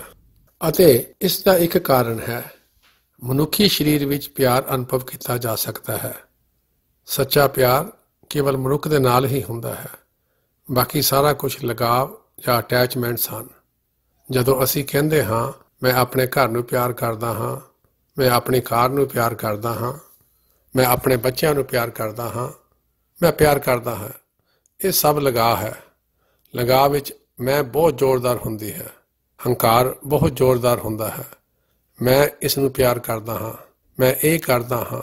ਮੈਂ ਸੱਚੇ ਪਿਆਰ ਵਿੱਚ ਤੁਸੀਂ ਮੈਂ ਭੁੱਲ ਜਾਂਦੇ ਹੋ, ਸਿਰਫ ਪਿਆਰੇ ਬਾਰੇ ਹੀ ਸੋਚਦੇ ਹੋ। ਪ੍ਰੇਮੀ ਆਪਣੇ ਪ੍ਰਤੀ ਸੁਚੇਤ ਨਹੀਂ ਰਹਿੰਦਾ, ਬਸ ਪਿਆਰੇ ਪ੍ਰਤੀ ਹੀ ਸੁਚੇਤ ਹੋ ਕੇ ਰਹਿ ਜਾਂਦਾ ਹੈ। ਥੋੜ੍ਹਾ ਜਿਹਾ ਫਰਕ ਹੈ। ਇਸ ਕਰਕੇ ਸੱਚਾ ਪਿਆਰ ਜਦੋਂ ਇਹ ਆਉਂਦਾ ਹੈ ਤਾਂ ਇੱਕ ਅਨੋਖੇ ਜਾਂ ਐਕਸਟਰਾ ਆਰਡੀਨਰੀ ਮਨੁੱਖ ਦੀ ਬਜਾਏ ਇੱਕ ਆਮ ਜਾਂ ਸਧਾਰਨ ਮਨੁੱਖ ਤੋਂ ਹੀ ਆਉਂਦਾ ਹੈ। ਮੰਨ ਲਵੋ ਇੱਕ ਅਸਧਾਰਨ ਮਨੁੱਖ ਆ ਜਾਵੇ। ਆਓ ਅਸੀਂ ਕਲਪਨਾ ਕਰੀਏ ਕਿ ਅਸੀਂ ਇੱਥੇ ਬੈਠੇ ਹਾਂ ਅਤੇ ਇੱਕ ਅਸਧਾਰਨ ਮਨੁੱਖ ਜੋ ਹਵਾ ਵਿੱਚ ਆਪਣੇ ਸਰੀਰ ਨਾਲ ਉੱਡ ਸਕਦਾ ਹੈ, ਇਸ ਹਾਲ ਵਿੱਚ ਉੱਡ ਕੇ ਆ ਜਾਵੇ। ਅਸੀਂ ਸਾਰੇ ਉਸ ਵੱਲ ਵੇਖਾਂਗੇ। ਮੈਂ ਕੁਦਰਤੀ ਤੌਰ ਤੇ ਬੋਲਣਾ ਬੰਦ ਕਰ ਦੇਵਾਂਗਾ। ਤੁਸੀਂ ਮੇਰੀ ਗੱਲ ਨਹੀਂ ਸੁਣੋਗੇ ਅਤੇ ਉਸ ਵੱਲ ਦੇਖਣਾ ਸ਼ੁਰੂ ਕਰ ਦੇਵੋਗੇ ਕਿ ਇਹ ਕੀ ਹੋ ਰਿਹਾ ਹੈ। ਜਦੋਂ ਉਹ ਵਿਅਕਤੀ ਸਾਡੇ ਉੱਤੋਂ ਉੱਡ ਰਿਹਾ ਹੋਵੇ ਤਾਂ ਅਸੀਂ ਹੈਰਾਨ ਹੋਵਾਂਗੇ ਕਿ ਉਹ ਉੱਡ ਕਿਵੇਂ ਰਿਹਾ ਹੈ। ਸਾਡੇ ਵਿੱਚੋਂ ਬਹੁਤ ਸਾਰੇ ਸੋਚਣਗੇ ਕਿ ਇਹ ਇੱਕ ਚਾਲ ਜਾਂ ਟ੍ਰਿਕ ਹੈ, ਕੋਈ ਗੁਪਤ ਰੱਸੀ ਜਾਂ ਕੋਈ ਗੁਪਤ ਧਾਗਾ ਹੋਣਾ ਹੈ। ਕੁਝ ਕਹਿਣਗੇ ਨਹੀਂ, ਇੱਥੇ ਕੋਈ ਰੱਸੀ ਜਾਂ ਧਾਗਾ ਨਹੀਂ, ਉਹ ਸੱਚਮੁੱਚ ਉੱਡ ਰਿਹਾ ਹੈ। ਕੁਝ ਲੋਕ ਇਹ ਅਜੀਬ ਚੀਜ਼ ਦੇਖਣ ਕਰਕੇ ਬੇਹੋਸ਼ ਹੋ ਸਕਦੇ ਹਨ ਅਤੇ ਇੱਥੋਂ ਤੱਕ ਕਿ ਬੇਚੈਨ ਵੀ ਹੋ ਸਕਦੇ ਹਨ। ਸਾਡੇ ਵਿੱਚੋਂ ਕੁਝ ਇਸ ਦੀ ਪ੍ਰਸ਼ੰਸਾ ਕਰਨਗੇ, ਕੁਝ ਸ਼ਾਇਦ ਅਜਿਹੇ ਵਿਅਕਤੀ ਦੀ ਪੂਜਾ ਵੀ ਕਰ ਸਕਦੇ ਹਨ। ਕੋਈ ਵੀ ਉਸ ਵਿਅਕਤੀ ਨੂੰ ਪਿਆਰ ਨਹੀਂ ਕਰੇਗਾ। ਇਹ ਸਾਰਾ ਭੇਤ ਹੈ। ਇਹ ਅਨੋਖੀ ਚੀਜ਼ ਪ੍ਰੇਮ ਨਹੀਂ ਪੈਦਾ ਕਰਦੀ। ਇਹ ਹੋਰ ਸਾਰੀਆਂ ਕਿਸਮਾਂ ਦੇ ਜਜ਼ਬਾਤਾਂ, ਸਭ ਬਹੁਤ ਭਾਵਨਾਤਮਕ ਜਾਂ ਇਮੋਸ਼ਨਲ ਜਜ਼ਬਾਤਾਂ ਨੂੰ ਪੈਦਾ ਕਰਦੀ ਹੈ। ਇਹ ਪ੍ਰੇਮ ਨਹੀਂ ਪੈਦਾ ਕਰਦੀ। ਜਦੋਂ ਸਾਡੇ ਵਰਗਾ ਹੀ ਆਮ ਸਧਾਰਨ ਵਿਅਕਤੀ ਮਿਲਦਾ ਹੈ, ਅਸੀਂ ਪਿਆਰ ਅਤੇ ਦੋਸਤੀ ਦਾ ਅਨੁਭਵ ਕਰਦੇ ਹਾਂ। ਅੱਜ ਕਿਸੇ ਨੇ ਮੈਨੂੰ ਕਿਸੇ ਪੁਰਾਣੇ ਮਹਾਤਮਾ ਦਾ ਮੈਸੇਜ ਈਮੇਲ ਕਰਕੇ ਭੇਜਿਆ। ਉਹ ਕਹਿੰਦਾ ਹੈ, ਪਿਆਰ ਬਹੁਤ ਹੀ ਦੁਰਲੱਭ ਹੈ, ਦੋਸਤੀ ਹੋਰ ਵੀ ਦੁਰਲੱਭ ਹੈ ਅਤੇ ਪਰਮ ਸੰਤ ਸਤਿਗੁਰੂ ਪਹਿਲਾਂ ਦੋਸਤ ਹੁੰਦੇ ਹਨ, ਫਿਰ ਪ੍ਰੇਮੀ ਅਤੇ ਅਖੀਰ ਵਿੱਚ ਮੁਰਸ਼ਦ ਹੁੰਦੇ ਹਨ। ਅਸਲ ਵਿੱਚ ਉਹਨਾਂ ਦਾ ਸਾਡੇ ਨਾਲ ਇਸ ਤਰ੍ਹਾਂ ਦਾ ਹੀ ਰਿਸ਼ਤਾ ਹੁੰਦਾ ਹੈ। ਮੈਂ ਹੁਣ ਵੱਡੇ ਮਹਾਰਾਜ ਦੇ ਇੱਕ ਸਤਸੰਗੀ ਦੀ ਗੱਲ ਦੱਸਣ ਜਾ ਰਿਹਾ ਹਾਂ। ਮੈਂ ਕਈ ਵਾਰ ਡਾਕਟਰ ਈਸ਼ਰ ਸਿੰਘ ਜੀ ਦੀ ਇਹ ਕਹਾਣੀ ਸੁਣਾਈ, ਜਿਸ ਨੂੰ ਨਾਮਦਾਨ ਲੈਣ ਤੋਂ ਪਹਿਲਾਂ ਆਪਣੀ ਬਾਂਹ ਤੜਵਾਉਣੀ ਪਈ, ਜੋ ਆਪਣੇ ਪਿਤਾ ਨੂੰ ਰੱਸੀਆਂ ਨਾਲ ਬੰਨ੍ਹ ਕੇ ਵੱਡੇ ਮਹਾਰਾਜ ਦੇ ਦਰਸ਼ਨ ਕਰਨ ਲਈ ਲੈ ਕੇ ਆਇਆ। ਈਸ਼ਰ ਸਿੰਘ ਨੇ ਮਰਨ ਤੋਂ ਪਹਿਲਾਂ ਸਾਡੇ ਘਰ ਵਿੱਚ ਕਾਫੀ ਸਮਾਂ ਬਿਤਾਇਆ। ਉਸ ਨੇ ਮੈਨੂੰ ਦੱਸਿਆ ਕਿ ਮੈਨੂੰ ਇੱਕ ਚੀਜ਼ ਦਾ ਪਤਾ ਲੱਗ ਗਿਆ ਹੈ, ਗੁਰੂ ਯਾਰ ਪਹਿਲਾਂ ਅਤੇ ਗੁਰੂ ਬਾਅਦ ਵਿੱਚ ਹੈ। ਇੱਕ ਪਰਮ ਸੰਤ ਸਤਿਗੁਰੂ ਜਾਂ ਪਰਫੈਕਟ ਲਿਵਿੰਗ ਮਾਸਟਰ ਪਹਿਲਾਂ ਇੱਕ ਦੋਸਤ ਹੈ ਅਤੇ ਬਾਅਦ ਵਿੱਚ ਇੱਕ ਮੁਰਸ਼ਦ। ਜੇ ਕੋਈ ਦੋਸਤੀ ਨਾ ਹੋਵੇ ਤਾਂ ਮੁਰਸ਼ਦੀ ਬਾਰੇ ਭੁੱਲ ਜਾਓ। ਇਹ ਜ਼ਰੂਰੀ ਕਿਉਂ ਹੈ? ਕਿਉਂਕਿ ਦੋਸਤੀ, ਸੱਚੀ ਦੋਸਤੀ ਸੱਚੇ ਪਿਆਰ ਤੇ ਆਧਾਰਿਤ ਹੈ ਅਤੇ ਇਹੀ ਵਜ੍ਹਾ ਹੈ ਕਿ ਇਹ ਦੋਸਤੀ ਦਾ ਅਨੁਭਵ ਅਸੀਂ ਅਜਿਹੇ ਇਨਸਾਨ ਨਾਲ ਕਰਦੇ ਹਾਂ ਜੋ ਇੱਕ ਆਮ ਆਦਮੀ ਵਾਂਗ ਸਾਡੇ ਵਰਗਾ ਹੀ ਹੁੰਦਾ ਹੈ। ਇੱਕ ਪਰਮ ਸੰਤ ਸਤਿਗੁਰੂ ਸਾਡੇ ਵਾਂਗੂ ਹੀ ਹੁੰਦਾ ਹੈ। ਉਹ ਇੱਕ ਆਮ ਮਨੁੱਖ ਹੁੰਦਾ ਹੈ, ਇੱਕ ਸਧਾਰਨ ਮਨੁੱਖ ਦੀ ਤਰ੍ਹਾਂ ਜੰਮਦਾ ਹੈ, ਆਮ ਇਨਸਾਨ ਵਾਂਗ ਮਰਦਾ ਹੈ, ਇੱਕ ਆਮ ਮਨੁੱਖ ਦੀ ਤਰ੍ਹਾਂ ਬਿਮਾਰ ਹੁੰਦਾ ਹੈ, ਇੱਕ ਆਮ ਇਨਸਾਨ ਦੀ ਤਰ੍ਹਾਂ ਦਵਾ ਲੈਂਦਾ ਹੈ, ਇੱਕ ਆਮ ਮਨੁੱਖ ਦੀ ਤਰ੍ਹਾਂ ਭੋਜਨ ਕਰਦਾ ਹੈ। ਜੇ ਉਹ ਇੱਕ ਕਲੀਨ ਸ਼ੇਵਨ ਜਾਂ ਮੋਨਾ ਮਨੁੱਖ ਹੈ ਤਾਂ ਉਹ ਸ਼ਾ ਕਰਦਾ ਹੈ, ਇੱਕ ਆਮ ਮਨੁੱਖ ਦੀ ਤਰ੍ਹਾਂ ਸ਼ਿਟ, ਸ਼ਾਵਰ ਐਂਡ ਸ਼ੇਵ। ਮੈਂ ਇਹਨਾਂ ਚੀਜ਼ਾਂ ਦਾ ਜ਼ਿਕਰ ਇਸ ਕਰਕੇ ਕਰ ਰਿਹਾ ਹਾਂ ਕਿਉਂਕਿ ਪਰਮ ਸੰਤ ਸਤਿਗੁਰੂ ਸਰੀਰ ਕਰਕੇ, ਮਨ ਕਰਕੇ ਅਤੇ ਗਿਆਨ ਇੰਦਰੀਆਂ ਕਰਕੇ ਕੋਈ ਵੱਖਰੀ ਤਰ੍ਹਾਂ ਦਾ ਨਹੀਂ ਹੁੰਦੇ। ਉਹਨਾਂ ਦਾ ਸਾਡੇ ਨਾਲੋਂ ਸਿਰਫ ਇਹੀ ਫਰਕ ਹੈ ਕਿ ਉਹ ਲਗਾਤਾਰ ਮਨ ਤੋਂ ਪਰੇ ਦੀ ਅਵਸਥਾ ਬਾਰੇ ਸੁਚੇਤ ਰਹਿੰਦੇ ਹਨ। ਉਹ ਇੱਕੋ ਸਮੇਂ ਵਿੱਚ ਚੇਤਨਾ ਜਾਂ ਕੌਨਸ਼ੀਅਸਨੈਸ ਦੀਆਂ ਸਾਰੀਆਂ ਪੱਧਰਾਂ ਬਾਰੇ ਵਾਕਫ ਹੁੰਦੇ ਹਨ। ਜੇ ਅਸੀਂ ਇਸ ਅਵਸਥਾ ਤੱਕ ਪਹੁੰਚਣ ਲਈ ਅਭਿਆਸ ਕਰਨਾ ਚਾਹੁੰਦੇ ਹਾਂ ਤਾਂ ਅਸੀਂ ਕਦਮ ਦਰ ਕਦਮ ਚੱਲਦੇ ਹਾਂ। ਪਹਿਲਾ ਕਦਮ ਇਹ ਹੈ ਕਿ ਤੁਹਾਨੂੰ ਇਹ ਭੁੱਲਣਾ ਪਊ ਕਿ ਇਹ ਸਰੀਰ ਕਿੱਥੇ ਹੈ। ਇਸ ਸਰੀਰ ਦੇ ਭੁੱਲ ਜਾਣ ਤੋਂ ਬਾਅਦ ਤੁਸੀਂ ਆਪਣੇ ਅੰਦਰ ਦੇ ਸਰੀਰ ਨੂੰ ਜਾਣ ਸਕਦੇ ਹੋ। ਜਦੋਂ ਤੁਸੀਂ ਅੰਦਰੂਨੀ ਸਰੀਰ ਨੂੰ ਜਾਣਦੇ ਹੋ, ਇਹ ਹੀ ਅਸਲੀ ਸਰੀਰ ਰਹਿ ਜਾਂਦਾ ਹੈ, ਹੋਰ ਕੁਝ ਨਹੀਂ। ਜੇ ਹੋਰ ਅੱਗੇ ਜਾਣਾ ਚਾਹੁੰਦੇ ਹੋ ਤਾਂ ਤੁਸੀਂ ਆਪਣੀ ਤਵੱਜੋ ਨੂੰ ਅੰਦਰੂਨੀ ਸਰੀਰ ਜਾਂ ਇੰਦਰੀਆਂ ਦੇ ਸਰੀਰ ਤੋਂ ਖਿੱਚ ਕੇ ਮਨ ਜਾਂ ਕਾਰਨ ਸਰੀਰ ਤੇ ਪਾਓ। ਜਦੋਂ ਤੁਸੀਂ ਕਾਰਨ ਸਰੀਰ ਦਾ ਅਨੁਭਵ ਕਰਦੇ ਹੋ ਤਾਂ ਇਹ ਹੀ ਇੱਕੋ ਇੱਕ ਅਸਲੀਅਤ ਰਹਿ ਜਾਂਦੀ ਹੈ। ਅੰਦਰੂਨੀ ਸਰੀਰ ਚਲਾ ਗਿਆ, ਸਥੂਲ ਸਰੀਰ ਚਲਾ ਗਿਆ, ਅਸੀਂ ਹੋਰ ਕੁਝ ਨਹੀਂ ਜਾਣਦੇ। ਜੇ ਤੁਸੀਂ ਅੱਗੇ ਜਾ ਕੇ ਆਤਮਾ ਨੂੰ ਲੱਭਣਾ ਚਾਹੁੰਦੇ ਹੋ ਤਾਂ ਤੁਸੀਂ ਜਾ ਕੇ ਆਤਮਾ ਨੂੰ ਲੱਭ ਸਕਦੇ ਹੋ। ਆਤਮਾ ਹੀ ਕੇਵਲ ਇੱਕੋ ਇੱਕ ਅਸਲੀਅਤ ਹੈ, ਬਾਕੀ ਸਭ ਕੁਝ ਭਰਮ ਜਾਂ ਇਲੂਜ਼ਨਸ ਹੀ ਸਨ ਜਿਨ੍ਹਾਂ ਨੇ ਆਤਮਾ ਨੂੰ ਢਕਿਆ ਹੋਇਆ ਸੀ। ਹੁਣ ਸਿਰਫ ਆਤਮਿਕ ਅਨੁਭਵ ਰਹਿ ਜਾਂਦਾ ਹੈ। ਜਦੋਂ ਤੁਸੀਂ ਕੁੱਲ ਜਾਂ ਟੋਟਲ ਤੱਕ ਪਹੁੰਚਦੇ ਹੋ, ਜੋ ਸਿਰਫ ਇੱਕ ਹੀ ਹੈ, ਤੁਸੀਂ ਹਰ ਚੀਜ਼ ਤੋਂ ਜਾਣੂ ਹੋ ਜਾਂਦੇ ਹੋ, ਕਿਉਂਕਿ ਇਹ ਸਾਰਾ ਕੁਝ ਇੱਕੋ ਹੀ ਜਗ੍ਹਾ ਤੋਂ ਵਾਪਰਦਾ ਹੈ। ਇਸ ਲਈ ਕਾਮਲ ਮੁਰਸ਼ਦ ਨਹੀਂ, ਕਾਮਲ ਮੁਰਸ਼ਦ ਜੋ ਬਹੁਤ ਦੁਰਲਭ ਹਨ, ਬਹੁਤ ਹੀ ਦੁਰਲਭ। ਮਨੁੱਖਾਂ ਵਾਰਗਾ ਹੋਣ ਦੇ ਬਾਵਜੂਦ ਉਹਨਾਂ ਦੀ ਅਵੇਅਰਨੈਸ ਜਾਂ ਜਾਗਰੂਕਤਾ ਅਤੇ ਕੌਨਸ਼ੀਅਸਨੈਸ ਜਾਂ ਚੇਤਨਾ ਉੱਥੋਂ ਕੰਮ ਕਰਦੀ ਹੈ ਅਤੇ ਇਸੇ ਕਰਕੇ ਜਦੋਂ ਉਹ ਸਾਨੂੰ ਦੇਖਦੇ ਹਨ ਤਾਂ ਸਾਨੂੰ ਆਪਣੇ ਆਪ ਦੇ ਰੂਪ ਵਿੱਚ ਦੇਖਦੇ ਹਨ। ਉਹ ਸਾਨੂੰ ਵੱਖ-ਵੱਖ ਪੱਧਰਾਂ ਤੇ ਵੇਖਦੇ ਹਨ। ਉਹ ਸਾਨੂੰ ਮਨੁੱਖਾਂ ਦੇ ਤੌਰ ਤੇ ਦੇਖਦੇ ਹਨ, ਆਪਣੇ ਆਪ ਦੇ ਰੂਪ ਵਿੱਚ ਅਤੇ ਰੂਹਾਂ ਦੇ ਰੂਪ ਵਿੱਚ ਦੇਖਦੇ ਹਨ। ਉਹ ਸਭ ਕੁਝ ਦੇਖਦੇ ਹਨ। ਜਦ ਕੋਈ ਐਸਾ ਮਨੁੱਖ ਸਾਡੀ ਜ਼ਿੰਦਗੀ ਵਿੱਚ ਆਉਂਦਾ ਹੈ ਅਤੇ ਸਾਡੇ ਵੱਲ ਵੇਖਦਾ ਹੈ ਤਾਂ ਉਹ ਸਾਡੇ ਸਰੀਰ ਨੂੰ ਨਹੀਂ ਦੇਖਦਾ, ਕਿਉਂਕਿ ਇਹ ਉਸ ਦਾ ਕੰਮ ਨਹੀਂ। ਉਹ ਸਾਡੇ ਮਨ ਨੂੰ ਨਹੀਂ ਦੇਖਦਾ, ਉਹ ਸਾਡੇ ਕਰਮਾਂ ਵੱਲ ਨਹੀਂ ਦੇਖਦਾ। ਉਹ ਇਹ ਨਹੀਂ ਦੇਖਦਾ ਕਿ ਅਸੀਂ ਕਿੰਨੇ ਭਲੇ ਜਾਂ ਬੁਰੇ ਹਾਂ। ਉਹ ਸਾਨੂੰ ਜੱਜ ਨਹੀਂ ਕਰਦਾ। ਉਹ ਸਾਡੇ ਵਿੱਚ ਕੀ ਦੇਖਦੇ ਹਨ? ਕੀ ਇਹ ਆਤਮਾ ਘਰ ਵਾਪਸ ਜਾਣ ਲਈ ਤਿਆਰ ਹੈ? ਜਦੋਂ ਆਤਮਾ ਅੰਦਰੂਨੀ ਭਾਵਨਾ ਨਾਲ, ਮਾਨਸਿਕ ਭਾਵਨਾ ਨਾਲ ਨਹੀਂ, ਅੰਦਰੂਨੀ ਭਾਵਨਾ ਨਾਲ ਕਹਿੰਦੀ ਹੈ, ਮੈਂ ਇਸ ਤੋਂ ਥੱਕ ਗਈ ਹਾਂ, ਮੈਂ ਘਰ ਵਾਪਸ ਜਾਣਾ ਚਾਹੁੰਦੀ ਹਾਂ, ਤਾਂ ਅਜਿਹਾ ਵਿਅਕਤੀ ਸਾਡੀ ਜ਼ਿੰਦਗੀ ਵਿੱਚ ਆਉਂਦਾ ਹੈ।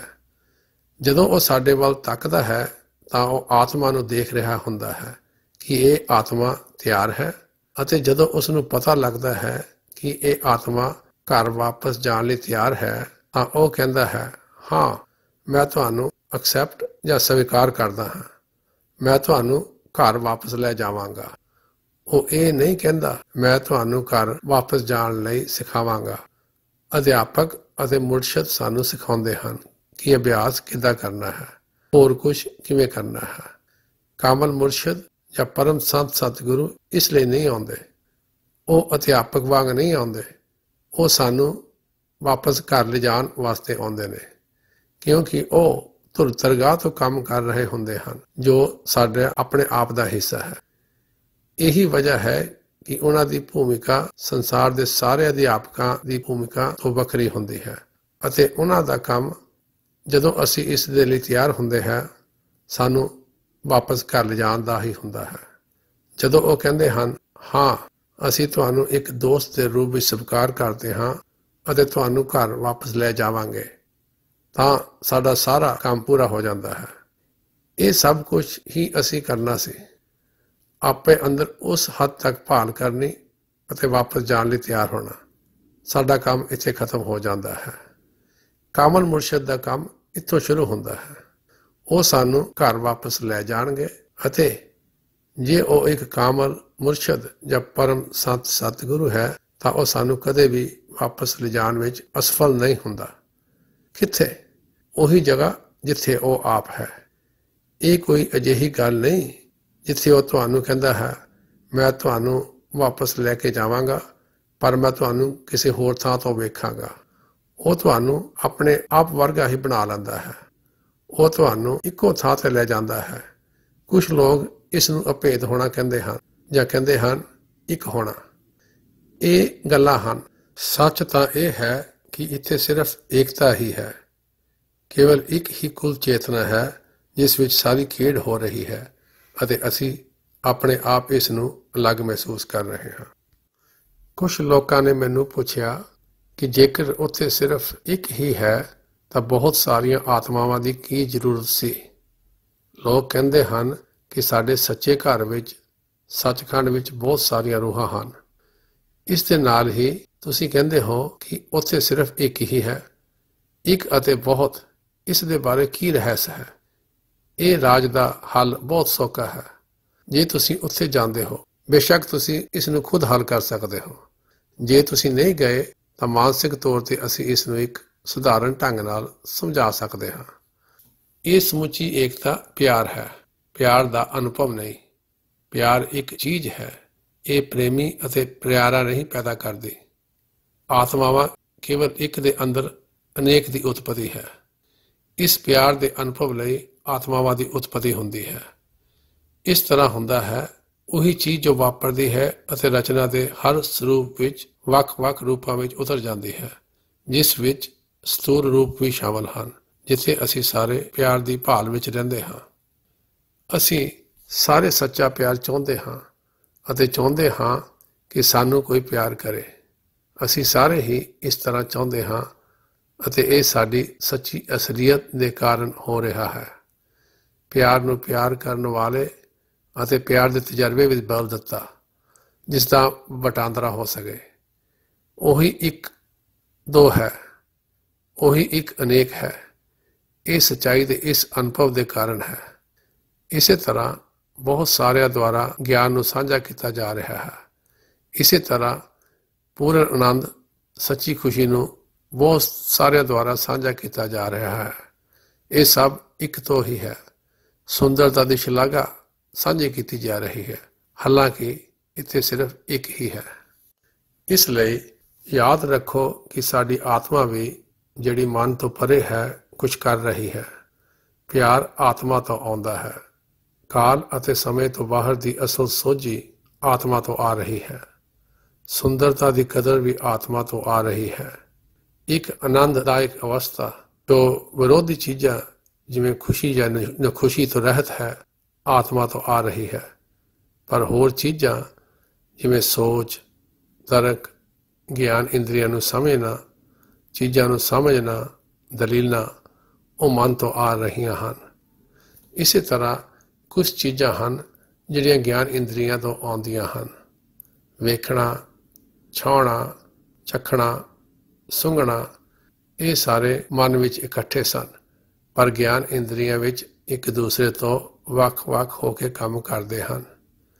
ਇਸ ਤੋਂ ਬਾਅਦ ਉਹ ਸਾਰੇ ਸਥੂਲ ਸਰੀਰ ਵਿੱਚ ਕੰਮ ਕਰ ਰਹੇ ਹਨ।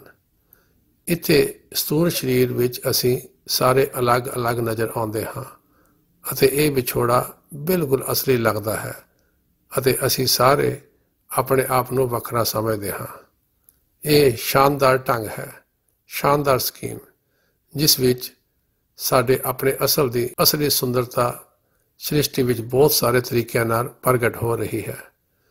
ਜੇਕਰ ਤੁਸੀਂ ਉਸ ਦ੍ਰਿਸ਼ਟੀਕੋਣ ਤੋਂ ਸ੍ਰਿਸ਼ਟੀ ਨੂੰ ਵੇਖਦੇ ਹੋ ਤਾਂ ਤੁਸੀਂ ਹੈਰਾਨ ਹੋ ਜਾਵੋਗੇ ਕਿ ਇਹ ਸ੍ਰਿਸ਼ਟੀ ਕਿੰਨੀ ਵਧੀਆ ਹੈ ਅਤੇ ਤੁਸੀਂ ਇਸ ਗੱਲ ਤੋਂ ਵੀ ਹੈਰਾਨ ਹੋ ਜਾਵੋਗੇ ਕਿ ਸਿਰਜਣਹਾਰ ਕਿੰਨਾ ਮਹਾਨ ਹੈ ਅਤੇ ਸਾਰੀ ਸ੍ਰਿਸ਼ਟੀ ਜਾਂ ਸਿਰਜਣਹਾਰ ਤੁਹਾਡਾ ਆਪਣਾ ਸਵੈ ਸਰੂਪ ਹੀ ਹੈ। ਮੈਂ ਜੋ ਤੁਹਾਡੇ ਨਾਲ ਸਾਂਝਾ ਕਰ ਰਿਹਾ ਹਾਂ, ਇਹ ਸਾਰਾ ਅਭਿਆਸ ਰਾਹੀਂ ਤੁਸੀਂ ਖੁਦ ਅਨੁਭਵ ਕਰ ਸਕਦੇ ਹੋ। ਸਹੀ ਅਭਿਆਸ ਰਾਹੀਂ, ਇੱਕ ਕਾਮਲ ਮੁਰਸ਼ਿਦ ਦੀ ਸੇਧ ਨਾਲ। ਹੋਰ ਮੁਰਸ਼ਿਦ ਵੀ ਤੁਹਾਨੂੰ ਮਨ ਤੱਕ ਲਿਜਾ ਸਕਦੇ ਹਨ, ਪਰ ਸੰਪੂਰਨ ਜਾਂ ਕਾਮਲ ਮੁਰਸ਼ਿਦ, ਇੱਕ ਸੱਚਾ ਸੰਤ ਸਤਿਗੁਰੂ, ਤੁਹਾਨੂੰ ਆਪਣੇ ਅਸਲ ਘਰ ਤੱਕ ਲੈ ਜਾਂਦਾ ਹੈ, ਜਿੱਥੇ ਸਿਰਫ ਏਕਤਾ ਜਾਂ ਵਨਨਸ ਹੀ ਹੈ।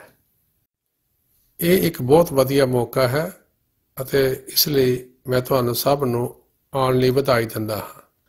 ਅਸੀਂ ਇਹਨਾਂ ਦਿਨਾਂ ਵਿੱਚ ਇਹ ਸਭ ਕੁਝ ਕਰਨ ਦੀ ਕੋਸ਼ਿਸ਼ ਕਰਾਂਗੇ।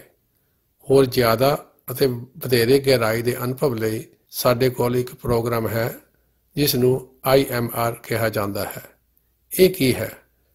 ਇੰਟੈਂਸਿਵ ਮੈਡੀਟੇਸ਼ਨਲ ਰਿਟਰੀਟ, ਅਤੇ ਅਗਲੇ ਮਹੀਨੇ ਮੇਰੇ ਖਿਆਲ ਵਿੱਚ ਇਹ ਕੈਲੀਫੋਰਨੀਆ ਵਿੱਚ ਹੋਣ ਜਾ ਰਹੀ ਹੈ ਅਤੇ ਬਾਹਰਲੇ ਦੇਸ਼ਾਂ ਦੇ ਲੋਕ ਕਹਿੰਦੇ ਹਨ ਕਿ ਤੁਸੀਂ ਇਹਨਾਂ IMRs ਨੂੰ ਅਮਰੀਕਾ ਵਿੱਚ ਹੀ ਕਿਉਂ ਸੀਮਤ ਕਰਿਆ ਹੋਇਆ ਹੈ, ਜੋ ਅਸਲ ਵਿੱਚ ਬਹੁਤ ਹੀ ਫਾਇਦੇਮੰਦ ਹੈ।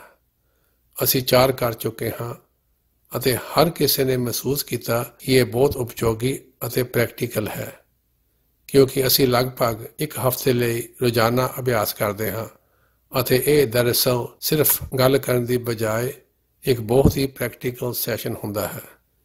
ਇਸ ਲਈ ਲੋਕ ਚਾਹੁੰਦੇ ਹਨ ਕਿ ਹੋਰ IMR ਹੋਣ ਅਤੇ ਉਹਨਾਂ ਨੇ ਕਿਹਾ ਕਿ ਗਲੋਬਲ IMR ਹੋਣੇ ਚਾਹੀਦੇ ਹਨ। ਇਸ ਲਈ ਅਗਲੇ 2 ਸਾਲਾਂ ਵਿੱਚ ਅਸੀਂ ਗਲੋਬਲ IMR ਅਰਜ਼ ਕਰ ਰਹੇ ਹਾਂ। ਇੱਕ ਅਮਰੀਕਾ ਵਿੱਚ, ਏਸ਼ੀਆ ਵਿੱਚ ਇੱਕ, ਯੂਰਪ ਵਿੱਚ ਇੱਕ, ਅਮਰੀਕਾ ਵਿੱਚ ਇਹ ਆਸਟਿਨ ਟੈਕਸਾਸ ਵਿੱਚ ਹੋਵੇਗਾ, ਯੂਰਪੀ ਜਰਮਨੀ ਵਿੱਚ ਹੋਵੇਗਾ ਅਤੇ ਦੂਰ ਪੂਰਬੀ ਬਾਲੀ ਇੰਡੋਨੇਸ਼ੀਆ ਵਿੱਚ ਹੋਵੇਗਾ ਅਤੇ ਫਿਰ ਆਸਟ੍ਰੇਲੀਆ ਤੋਂ ਹੇਠਾਂ ਅਗਲੇ 2 ਸਾਲਾਂ ਵਿੱਚ ਨਿਊਜ਼ੀਲੈਂਡ ਚੌਥਾ ਹੋਵੇਗਾ। ਅਸੀਂ ਇਹਨਾਂ 4 ਦੀ ਘੋਸ਼ਣਾ ਕਰਾਂਗੇ। ਇਸ ਸੰਸਥਾ ਈਸ਼ਾ ਦਾ ਪ੍ਰੈਜ਼ੀਡੈਂਟ ਇਸ ਸਾਲ ਦੇ ਅਖੀਰ ਵਿੱਚ ਇਹਨਾਂ 4 ਦੀ ਘੋਸ਼ਣਾ ਕਰੇਗਾ ਅਤੇ ਤੁਸੀਂ ਉਹਨਾਂ ਵਿੱਚੋਂ ਸਿਰਫ 1 ਲਈ ਰਜਿਸਟਰ ਕਰ ਸਕਦੇ ਹੋ ਤਾਂ ਜੋ ਵੱਡੀ ਗਿਣਤੀ ਵਿੱਚ ਲੋਕ IMR ਵਿੱਚ ਸ਼ਾਮਲ ਹੋਣ ਦਾ ਮੌਕਾ ਮਿਲ ਸਕੇ। IMR ਵਿਚਲੇ ਲੋਕਾਂ ਦੀ ਗਿਣਤੀ ਸੀਮਤ ਹੋਵੇਗੀ ਕਿਉਂਕਿ ਅਸੀਂ ਚਾਹੁੰਦੇ ਹਾਂ ਕਿ ਉਹਨਾਂ ਨੂੰ ਅਸਲ ਵਿੱਚ ਅਭਿਆਸ ਕਰਨ ਦਾ ਤਜਰਬਾ ਹੋਵੇ। ਰਾਹ ਵਿੱਚ ਕੋਈ ਮੁਸ਼ਕਲ ਬਾਰੇ ਪਤਾ ਕਰਨ ਲਈ ਉਹ ਪ੍ਰਸ਼ਨ ਪੁੱਛ ਸਕਣ।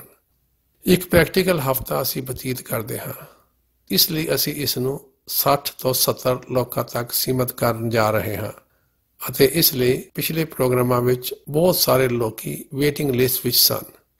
ਅਸੀਂ ਕੁਝ ਹੋਰ ਨਿਯਮ ਬਣਾਉਣ ਦੀ ਵੀ ਕੋਸ਼ਿਸ਼ ਕਰ ਰਹੇ ਹਾਂ ਤਾਂ ਕਿ ਹੋਰ ਜ਼ਿਆਦਾ ਲੋਕ ਇਸ ਦਾ ਲਾਭ ਲੈ ਸਕਣ।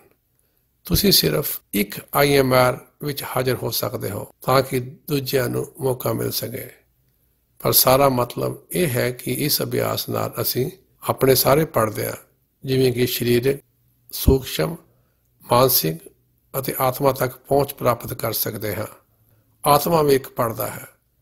ਅਭਿਆਸ ਨਾਲ ਅਸੀਂ ਸਮੁੱਚਤਾ ਜੋ ਕਿ ਅਸਲੀਅਤ ਹੈ ਤੱਕ ਪਹੁੰਚ ਸਕਦੇ ਹਾਂ। ਅਸੀਂ ਇਸ ਨੂੰ ਹੀ ਲੱਭਣਾ ਹੈ। ਅੱਜ ਮੈਂ ਇਸ ਦੀ ਵਿਆਖਿਆ ਕੀਤੀ ਕਿ ਅਭਿਆਸ ਨਾਲ ਅਸੀਂ ਕੀ ਕੁਝ ਕਰ ਸਕਦੇ ਹਾਂ, ਸਾਡੀ ਅਸਲੀਅਤ ਕੀ ਹੈ। ਹੁਣ ਅਸੀਂ ਆਪਣਾ ਅਭਿਆਸ ਸ਼ੁਰੂ ਕਰਾਂਗੇ। ਅਭਿਆਸ ਦਾ ਪਹਿਲਾ ਕਦਮ ਇਹ ਜਾਣਨਾ ਹੁੰਦਾ ਹੈ ਕਿ ਅਸੀਂ ਅਭਿਆਸ ਕਿੱਥੇ ਕਰਨਾ ਹੈ। ਕਿਤੇ ਬਾਹਰ ਨਹੀਂ, ਕਿਸੇ ਵੀ ਖਾਸ ਕਮਰੇ ਵਿੱਚ ਨਹੀਂ, ਕਿਸੇ ਵਿਸ਼ੇਸ਼ ਜਗ੍ਹਾ ਤੇ ਨਹੀਂ।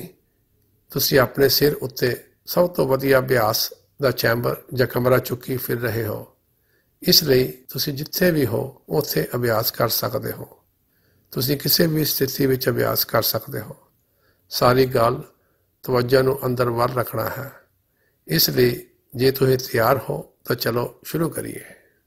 ਹੁਣ ਇੱਥੇ ਪ੍ਰਸ਼ਨ ਪੁੱਛਿਆ ਗਿਆ ਕਿ ਸਾਨੂੰ ਕਿਹੜਾ ਆਸਣ ਜਾਂ ਪੋਸਚਰ ਅਪਣਾਉਣਾ ਚਾਹੀਦਾ ਹੈ। ਅਭਿਆਸ ਲਈ ਸਾਨੂੰ ਕਿਹੜਾ ਆਸਣ ਲੈਣਾ ਚਾਹੀਦਾ ਹੈ, ਕਿਉਂਕਿ ਕੁਝ ਯੋਗ ਸਾਹਿਤ ਵਿੱਚ ਸਰੀਰ ਦੇ 84 ਆਸਣਾਂ ਬਾਰੇ ਚਰਚਾ ਹੈ।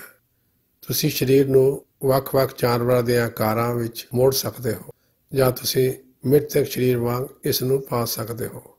ਤੁਸੀਂ ਸਰੀਰ ਨੂੰ ਦਬਾ ਸਕਦੇ ਹੋ ਅਤੇ ਲੋਕ ਸੋਚਦੇ ਹਨ ਕਿ ਇਹ ਅਭਿਆਸ ਜਾਂ ਸਿਮਰਨ ਹੈ। ਨਹੀਂ ਨਹੀਂ ਨਹੀਂ, ਸਰੀਰ ਨੂੰ ਮੋੜਨਾ ਅਭਿਆਸ ਨਹੀਂ ਹੋ ਸਕਦਾ।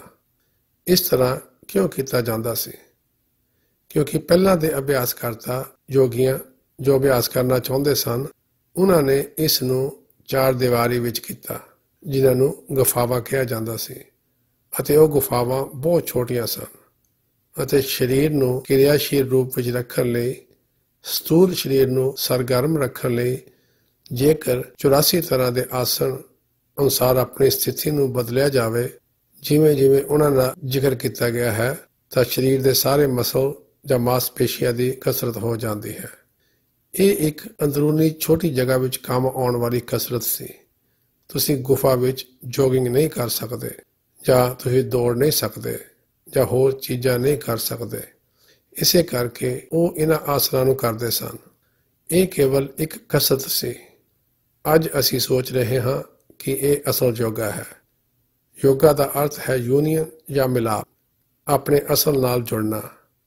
ਇਸ ਲਈ ਮਿਲਾਪ ਉਦੋਂ ਹੁੰਦਾ ਹੈ ਜਦੋਂ ਤੁਸੀਂ ਆਪਣੇ ਅੰਦਰ ਆਪਣੇ ਅਸਲ ਦੇ ਨਾਲ ਇੱਕ ਹੋ ਜਾਂਦੇ ਹੋ। ਇਸੇ ਕਰਕੇ ਤਵੱਜੋ ਨੂੰ ਉੱਥੇ ਲਿਜਾਣ ਲਈ ਸਭ ਤੋਂ ਵਧੀਆ ਆਸਨ ਕੀ ਹੈ? ਸਰੀਰ ਦਾ ਉਹ ਆਸਨ ਜਾਂ ਪੋਜੀਸ਼ਨ ਜਿੱਥੇ ਤੁਸੀਂ ਆਰਾਮ ਨਾਲ ਬੈਠ ਸਕਦੇ ਹੋ। ਕੁਝ ਲੋਕ ਕਹਿੰਦੇ ਹਨ ਕਿ ਉਹ ਲੋਟਸ ਪੋਜੀਸ਼ਨ ਵਿੱਚ ਬੈਠਣ ਦੀ ਕੋਸ਼ਿਸ਼ ਕਰਦੇ ਹਨ। ਉਹ ਪਹਿਲਾਂ ਕਦੇ ਵੀ ਇਸ ਤਰ੍ਹਾਂ ਨਹੀਂ ਬੈਠੇ, ਇਸ ਲਈ ਉਹ ਆਪਣੀਆਂ ਲੱਤਾਂ ਨੂੰ ਕ੍ਰੋਸ ਕਰਨ ਦੀ ਕੋਸ਼ਿਸ਼ ਕਰਦੇ ਹਨ। ਪੀੜ ਮਹਿਸੂਸ ਹੁੰਦੀ ਹੈ। ਤੁਸੀਂ ਹਰ ਵੇਲੇ ਆਪਣੀ ਪੀੜ ਉੱਤੇ ਅਭਿਆਸ ਕਰ ਰਹੇ ਹੋ। ਜੇਕਰ ਕਿਸੇ ਜਗ੍ਹਾ ਤੇ ਪੀੜ ਹੁੰਦੀ ਹੋਵੇ ਤਾਂ ਤੁਸੀਂ ਧਿਆਨ ਅੰਦਰ ਕਿਸ ਤਰ੍ਹਾਂ ਲਗਾ ਸਕੋਗੇ? ਤੁਹਾਨੂੰ ਇੱਕ ਆਮ ਆਰਾਮ ਦੀ ਸਥਿਤੀ ਵਿੱਚ ਹੋਣਾ ਚਾਹੀਦਾ ਹੈ। ਕਦੇ ਕਦੇ ਕਹਿੰਦੇ ਹਨ, ਹੁਣ ਅਸੀਂ ਇਸ ਨੂੰ ਲੰਮੇ ਪੈ ਕੇ ਕਰਨ ਜਾ ਰਹੇ ਹਾਂ। ਇਹ ਬਹੁਤ ਆਰਾਮਦਾਇਕ ਹੈ। ਇਸ ਆਰਾਮਦਾਇਕ ਹਾਲਤ ਵਿੱਚ ਤੁਸੀਂ ਸੋ ਜਾਵੋਗੇ। ਤੁਸੀਂ ਅਭਿਆਸ ਨਹੀਂ ਕਰ ਰਹੇ ਹੁੰਦੇ। ਇਸ ਲਈ ਅਭਿਆਸ ਲਈ ਠੀਕ ਪੋਜੀਸ਼ਨ ਉਹ ਹੈ ਜਿਸ ਵਿੱਚ ਤੁਹਾਡੇ ਸਰੀਰ ਨੂੰ ਕੋਈ ਤਕਲੀਫ ਨਾ ਹੋਵੇ ਅਤੇ ਨਾ ਹੀ ਇਹ ਇੰਨਾ ਆਰਾਮਦਾਇਕ ਹੋਵੇ ਕਿ ਤੁਹਾਨੂੰ ਨੀਂਦ ਆ ਜਾਵੇ। ਇਹੀ ਵਜ੍ਹਾ ਹੈ ਕਿ ਸਭ ਤੋਂ ਵਧੀਆ ਪੋਜੀਸ਼ਨ ਉਹ ਹੈ ਜਿਸ ਵਿੱਚ ਤੁਸੀਂ ਸਿੱਧੇ ਬੈਠਦੇ ਹੋ। ਅਸੀਂ ਫਰਸ਼ ਤੇ ਸਿੱਧਾ ਬੈਠਦੇ ਸੀਗੇ ਅਤੇ ਤੁਸੀਂ ਕੁਰਸੀਆਂ ਉੱਤੇ ਸਿੱਧੇ ਬੈਠ ਸਕਦੇ ਹੋ।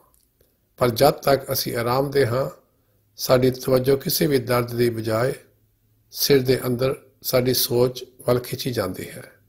ਇਹ ਸਭ ਤੋਂ ਵਧੀਆ ਪੋਜੀਸ਼ਨ ਹੈ।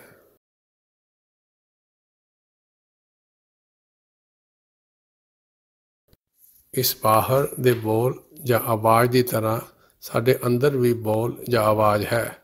ਜਦੋਂ ਅਸੀਂ ਸੋਚਦੇ ਹਾਂ ਤਾਂ ਸ਼ਬਦ ਬੋਲ ਰਹੇ ਹੁੰਦੇ ਹਾਂ, ਪਰ ਮੁੱਖ ਨਾਲ ਨਹੀਂ। ਬਹੁਤ ਸਾਰੇ ਲੋਕ ਜਦੋਂ ਉਹ ਸਿਮਰਨ ਕਰਦੇ ਹਨ, ਜੋ ਕਿ ਮਨ ਨੂੰ ਕਾਬੂ ਕਰਨ ਦਾ ਇੱਕ ਸਾਧਨ ਹੈ, ਉਹ ਜੀਭ ਨਾਲ ਬੋਲਦੇ ਹਨ ਅਤੇ ਮਨ ਹੋਰ ਚੀਜ਼ਾਂ ਦੀ ਸੋਚ ਕਰ ਰਿਹਾ ਹੁੰਦਾ ਹੈ। ਮਨ ਵੀ ਸ਼ਬਦਾਂ ਵਿੱਚ ਬੋਲ ਰਿਹਾ ਹੁੰਦਾ ਹੈ। ਅਸੀਂ ਜੀਭ ਨਾਲ ਬੋਲ ਰਹੇ ਹੁੰਦੇ ਹਾਂ।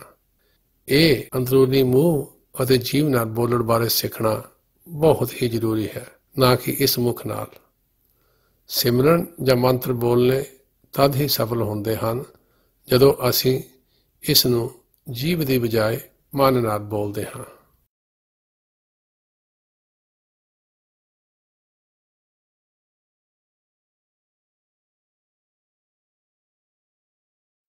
ਮਨ ਸਾਡੇ ਇਸ ਕੰਮ ਪ੍ਰਤੀ ਪ੍ਰਤੀਕਿਰਿਆ ਕਰਦਾ ਹੈ ਅਤੇ ਮੈਂ ਤੁਹਾਨੂੰ ਮਨ ਦਾ ਪ੍ਰਤੀਕਰਮ ਦੱਸਣਾ ਚਾਹੁੰਦਾ ਹਾਂ। ਮਨ ਕਹਿੰਦਾ ਹੈ, ਇਹ ਕੀ ਹੈ?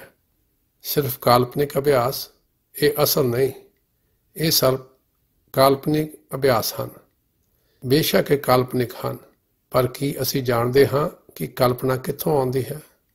ਕੀ ਅਸੀਂ ਕਦੇ ਪੜ੍ਹਿਆ ਹੈ ਕਿ ਅਸਲ ਵਿੱਚ ਸਾਡੀ ਕਲਪਨਾ ਕਿੱਥੋਂ ਆਉਂਦੀ ਹੈ? ਇਹ ਉਸ ਜਗ੍ਹਾ ਤੋਂ ਆਉਂਦੀ ਹੈ ਜਿੱਥੋਂ ਅਸੀਂ ਜੋ ਕੁਝ ਵੀ ਚਾਹੀਏ ਉਸ ਨੂੰ ਪੈਦਾ ਕਰ ਸਕਦੇ ਹਾਂ। ਕਲਪਨਾ ਉੱਥੋਂ ਆਉਂਦੀ ਹੈ ਜਿੱਥੋਂ ਸਾਰੇ ਵਿਗਿਆਨੀਆਂ ਨੇ ਨਵੀਆਂ ਚੀਜ਼ਾਂ ਲੱਭੀਆਂ। ਇਹ ਸੂਖਸ਼ਮ ਜਾਂ ਐਸਟਰਲ ਮੰਡਲ ਤੋਂ ਆਉਂਦੀ ਹੈ। ਇਹ ਸਥੂਲ ਜਾਂ ਫਿਜ਼ੀਕਲ ਮੰਡਲ ਤੋਂ ਨਹੀਂ ਆਉਂਦੀ। ਜਦੋਂ ਤੁਸੀਂ ਕਲਪਨਾ ਦੀ ਵਰਤੋਂ ਕਰ ਰਹੇ ਹੁੰਦੇ ਹੋ, ਤੁਸੀਂ ਉੱਥੇ ਦੀ ਆਮ ਤੌਰ ਤੇ ਵਰਤੋਂ ਦੀ ਚੀਜ਼ ਨੂੰ ਵਰਤ ਰਹੇ ਹੁੰਦੇ ਹੋ ਅਤੇ ਇਸੇ ਕਰਕੇ ਇਹ ਉੱਥੇ ਇੱਕ ਬਹੁਤ ਅਸਲ ਚੀਜ਼ ਹੈ ਜੋ ਇੱਥੇ ਕਾਲਪਨਿਕ ਲੱਗਦਾ ਹੈ, ਜਦੋਂ ਕਿ ਇਹ ਦੁਨੀਆ ਸੱਚੀ ਲੱਗਦੀ ਹੈ। ਇਹੀ ਕਾਲਪਨਿਕ ਉੱਥੇ ਅਸਲ ਬਣ ਜਾਂਦਾ ਹੈ ਅਤੇ ਇਹ ਸੰਸਾਰ ਕਾਲਪਨਿਕ ਹੋ ਜਾਂਦਾ ਹੈ। ਇਹ ਸਿਰਫ ਤਵੱਜੋ ਨੂੰ ਉਸ ਜਗ੍ਹਾ ਤੇ ਪਾਉਣ ਦਾ ਮਾਮਲਾ ਹੈ। ਅਸੀਂ ਇਹ ਕਿਰਿਆ ਤੁਹਾਡੇ ਆਪਣੇ ਅੰਦਰੂਨੀ ਸਰੂਪ ਇੰਦਰੀਆ ਪ੍ਰਣਾਲੀ ਦੀ ਸਮਰੱਥਾ ਨੂੰ ਦਰਸਾਉਣ ਲਈ ਕੀਤੀ, ਜਿਸ ਵਿੱਚ ਵੀ ਉਹੀ ਸੋਚਣ ਵਾਲਾ ਮਨ ਹੈ। ਉਹੀ ਸਵੈ ਜਾਂ ਆਪਾ ਜਾਂ ਸੈਲਫ ਹੈ ਜੋ ਉੜਿਆ, ਜਿਸ ਨੇ ਇਹ ਫੁੱਲ ਦੇਖੇ। ਉਹੀ ਆਪਾ ਸੀ ਜੋ ਸਰੀਰ ਵਿੱਚ ਬੈਠਾ ਕਹਿ ਰਿਹਾ ਹੈ, ਇਹ ਮੈਂ ਹੀ ਹਾਂ ਅਤੇ ਮੈਂ ਹੀ ਉੱਥੇ ਗਿਆ ਸੀ। ਤੁਸੀਂ ਨਹੀਂ ਕਹੋਗੇ ਕਿ ਹੋਰ ਉੱਥੇ ਕੋਈ ਹੋਰ ਗਿਆ ਸੀ। ਅਤੇ ਇਹੀ ਖੂਬੀ ਹੈ। ਅਨੁਭਵ ਚਾਹੇ ਕੋਈ ਵੀ ਹੋਵੇ, ਚਾਹੇ ਤੁਸੀਂ ਸਮੁੱਚੇ ਅਤੇ ਇੱਕ ਵੀ ਹੋ ਜਾਵੋ, ਸਵੈ ਜਾਂ ਸੈਲਫ ਕਦੇ ਨਹੀਂ ਬਦਲਦਾ। ਸਵੈ ਹੀ ਅਸਲੀਅਤ ਹੈ। ਸਾਰੇ ਅਨੁਭਵ ਬਦਲ ਜਾਂਦੇ ਹਨ। ਸਾਰੇ ਅਨੁਭਵ ਝੂਠੇ ਹਨ। ਉਹ ਹੁਣੀ ਹੀ ਬਣਾਏ ਗਏ ਹਨ। ਆਪਾ ਕਦੇ ਵੀ ਨਹੀਂ ਬਦਲਦਾ। ਕੇਵਲ ਇੱਕ ਹੀ ਸੱਚਾਈ ਹੈ ਅਤੇ ਤੁਸੀਂ ਦੇਖੋਗੇ ਕਿ ਆਪਾ ਹਮੇਸ਼ਾ ਹੀ ਉਹੀ ਹੋਵੇਗਾ। ਚਾਹੇ ਤੁਸੀਂ ਸੁਪਨਾ ਦੇਖਦੇ ਹੋ, ਇਹ ਉਹੀ ਸਵੈ ਸੁਪਨਾ ਦੇਖ ਰਿਹਾ ਹੁੰਦਾ ਹੈ। ਤੁਸੀਂ ਜਾਗਦੇ ਹੋ, ਇਹ ਉਹੀ ਸਵੈ ਜਾਗ ਰਿਹਾ ਹੁੰਦਾ ਹੈ। ਤੁਸੀਂ ਅਭਿਆਸ ਕਰ ਰਹੇ ਹੋ, ਉਹੀ ਸਵੈ ਅਭਿਆਸ ਕਰ ਰਿਹਾ ਹੁੰਦਾ ਹੈ। ਤੁਸੀਂ ਜਦੋਂ ਉੱਚੇ ਜਾਓਗੇ ਤਾਂ ਪਤਾ ਲੱਗ ਜਾਓ ਕਿ ਇਹੀ ਸੈਲਫ ਤੁਹਾਡਾ ਮਨ ਹੈ, ਇਹੀ ਸੈਲਫ ਤੁਹਾਡੀ ਆਤਮਾ ਹੈ, ਇਹੀ ਸੈਲਫ ਸਮੁੱਚਤਾ ਹੈ ਅਤੇ ਇਹੀ ਸੈਲਫ ਸ੍ਰਿਸ਼ਟੀ ਦਾ ਕਰਤਾ ਹੈ। ਸਵੈ ਹੀ ਇੱਕੋ ਇੱਕ ਅਸਲੀਅਤ ਹੈ ਅਤੇ ਜ਼ਿਆਦਾ ਗਤੀਸ਼ੀਲ ਜਾਂ ਡੂੰਘੇ ਅਭਿਆਸ ਦੁਆਰਾ ਇਸ ਬਾਰੇ ਪਤਾ ਲਗਾਇਆ ਜਾ ਸਕਦਾ ਹੈ, ਜਿਸ ਨੂੰ ਕਰਨ ਦੀ ਅਸੀਂ ਕੋਸ਼ਿਸ਼ ਕਰਾਂਗੇ। ਮੈਂ ਬਹੁਤ ਖੁਸ਼ ਹਾਂ ਕਿ ਤੁਸੀਂ ਸਾਰੇ ਇਹਨਾਂ ਕਿਰਿਆ ਜਾਂ ਅਭਿਆਸਾਂ ਵਿੱਚ ਮੇਰੇ ਨਾਲ ਸ਼ਾਮਲ ਹੋ ਰਹੇ ਹੋ ਅਤੇ ਸਾਰਾ ਇਰਾਦਾ ਤੁਹਾਨੂੰ ਜਲਦੀ ਤੋਂ ਜਲਦੀ ਅੰਦਰ ਵੱਲ ਤਵੱਜੋ ਖਿੱਚਣ ਦੇ ਯੋਗ ਬਣਾਉਣਾ ਹੈ। ਅਸੀਂ ਬਹੁਤ ਲੰਬੇ ਸਮੇਂ ਤੋਂ ਗਲਤਫਹਿਮੀ ਵਿੱਚ ਸੀ ਕਿ ਅਭਿਆਸ ਕਰਨ ਲਈ ਅਸੀਂ ਆਪਣੀ ਤਵੱਜੋ ਨੂੰ ਇੱਕ ਜਗ੍ਹਾ ਤੇ ਫੋਕਸ ਜਾਂ ਕੇਂਦਰਿਤ ਕਰਨਾ ਹੈ ਅਤੇ ਇਸ ਗਲਤੀ ਨੇ ਕਿਸੇ ਵੀ ਤਰੱਕੀ ਨੂੰ ਬਹੁਤ ਦੇਰ ਕਰ ਦਿੱਤਾ, ਕਿਉਂਕਿ ਜਦੋਂ ਤੁਸੀਂ ਕਿਸੇ ਚੀਜ਼ ਤੇ ਆਪਣਾ ਧਿਆਨ ਕੇਂਦਰਿਤ ਕਰਦੇ ਹੋ, ਅਸਲ ਵਿੱਚ ਤੁਸੀਂ ਆਪਣੇ ਆਪ ਤੋਂ ਦੂਰ ਚਲੇ ਜਾਂਦੇ ਹੋ। ਆਪਣੇ ਆਪ ਤੋਂ ਦੂਰ ਚਲੇ ਜਾਣ ਦੇ ਬਗੈਰ ਧਿਆਨ ਕੇਂਦਰਿਤ ਕਰਨ ਦਾ ਕੋਈ ਤਰੀਕਾ ਹੈ ਹੀ ਨਹੀਂ, ਭਾਵੇਂ ਤੁਸੀਂ ਕਿਤੇ ਵੀ ਫੋਕਸ ਕਰੋ। ਲੋਕ ਕਹਿੰਦੇ ਹਨ, ਮੈਂ ਆਪਣੀ ਤਵੱਜੋ ਆਪਣੇ ਉੱਤੇ ਕੇਂਦਰਿਤ ਕਰਨ ਜਾ ਰਿਹਾ ਹਾਂ। ਉਦੋਂ ਉਹ ਆਪਣੇ ਨਿੱਕੇ ਆਪੇ ਦਾ ਨਿਰਮਾਣ ਕਰਦੇ ਹਨ ਜੋ ਉਹਨਾਂ ਤੋਂ ਵੱਖਰਾ ਹੁੰਦਾ ਹੈ। ਫੋਕਸ ਕਰਨ ਨਾਲ ਤਵੱਜੋ ਬਾਹਰ ਨੂੰ ਜਾਂਦੀ ਹੈ, ਤਵੱਜੋ ਨੂੰ ਵਾਪਸ ਖਿੱਚਣ ਨਾਲ ਤਵੱਜੋ ਅੰਦਰ ਜਾਂਦੀ ਹੈ। ਅਸਲ ਅਭਿਆਸ ਤਵੱਜੋ ਨੂੰ ਵਾਪਸ ਖਿੱਚਣਾ ਜਾਂ ਵਿਦਡਰਾ ਕਰਨਾ ਹੁੰਦਾ ਹੈ, ਨਾ ਕਿ ਤਵੱਜੋ ਨੂੰ ਕੇਂਦਰਿਤ ਜਾਂ ਫੋਕਸ ਕਰਨਾ। ਅਤੇ ਅਸੀਂ ਕਲਪਨਾ ਦੇ ਨਾਲ ਤਵੱਜੋ ਨੂੰ ਵਾਪਸ ਖਿੱਚਣ ਦੀ ਕੋਸ਼ਿਸ਼ ਕੀਤੀ, ਨਾ ਕਿ ਕਿਸੇ ਚੀਜ਼ ਤੇ ਫੋਕਸ ਕਰਨ ਦੀ। ਇਸ ਲਈ ਅਸੀਂ ਇਹਨਾਂ ਅਨੁਭਵਾਂ ਬਾਰੇ ਚਰਚਾ ਕਰ ਰਹੇ ਹਾਂ ਜੋ ਕਿ ਆਪਣੀ ਤਵੱਜੋ ਨੂੰ ਵਾਪਸ ਆਪਣੇ ਉੱਤੇ ਖਿੱਚ ਕੇ ਸੰਭਵ ਹੋ ਸਕਦੇ ਹਨ। ਹੁਣ ਲੰਚ ਬ੍ਰੇਕ ਹੋਵੇਗੀ। ਸਰੀਰ ਲਈ ਭੋਜਨ ਦਾ ਆਨੰਦ ਮਾਣੋ। ਮੈਂ ਤੁਹਾਨੂੰ ਵਿਚਾਰਾਂ ਅਤੇ ਗਿਆਨ ਇੰਦਰੀਆਂ ਲਈ ਭੋਜਨ ਦੇ ਰਿਹਾ ਹਾਂ ਅਤੇ ਉਮੀਦ ਹੈ ਕਿ ਥੋੜ੍ਹਾ ਜਿਹਾ ਭੋਜਨ ਆਤਮਾ ਲਈ ਵੀ ਹੋਵੇ। ਤਾਂ ਹੁਣ ਦੁਪਹਿਰ ਦੇ ਖਾਣੇ ਦਾ ਆਨੰਦ ਮਾਣੋ। ਮੈਂ ਤੁਹਾਨੂੰ ਲਗਭਗ 3 ਵਜੇ ਦੁਬਾਰਾ ਫਿਰ ਮਿਲਾਂਗਾ। ਇੰਨੇ ਧੀਰਜ ਨਾਲ ਹਿੱਸਾ ਲੈਣ ਲਈ ਤੁਹਾਡਾ ਬਹੁਤ ਬਹੁਤ ਧੰਨਵਾਦ।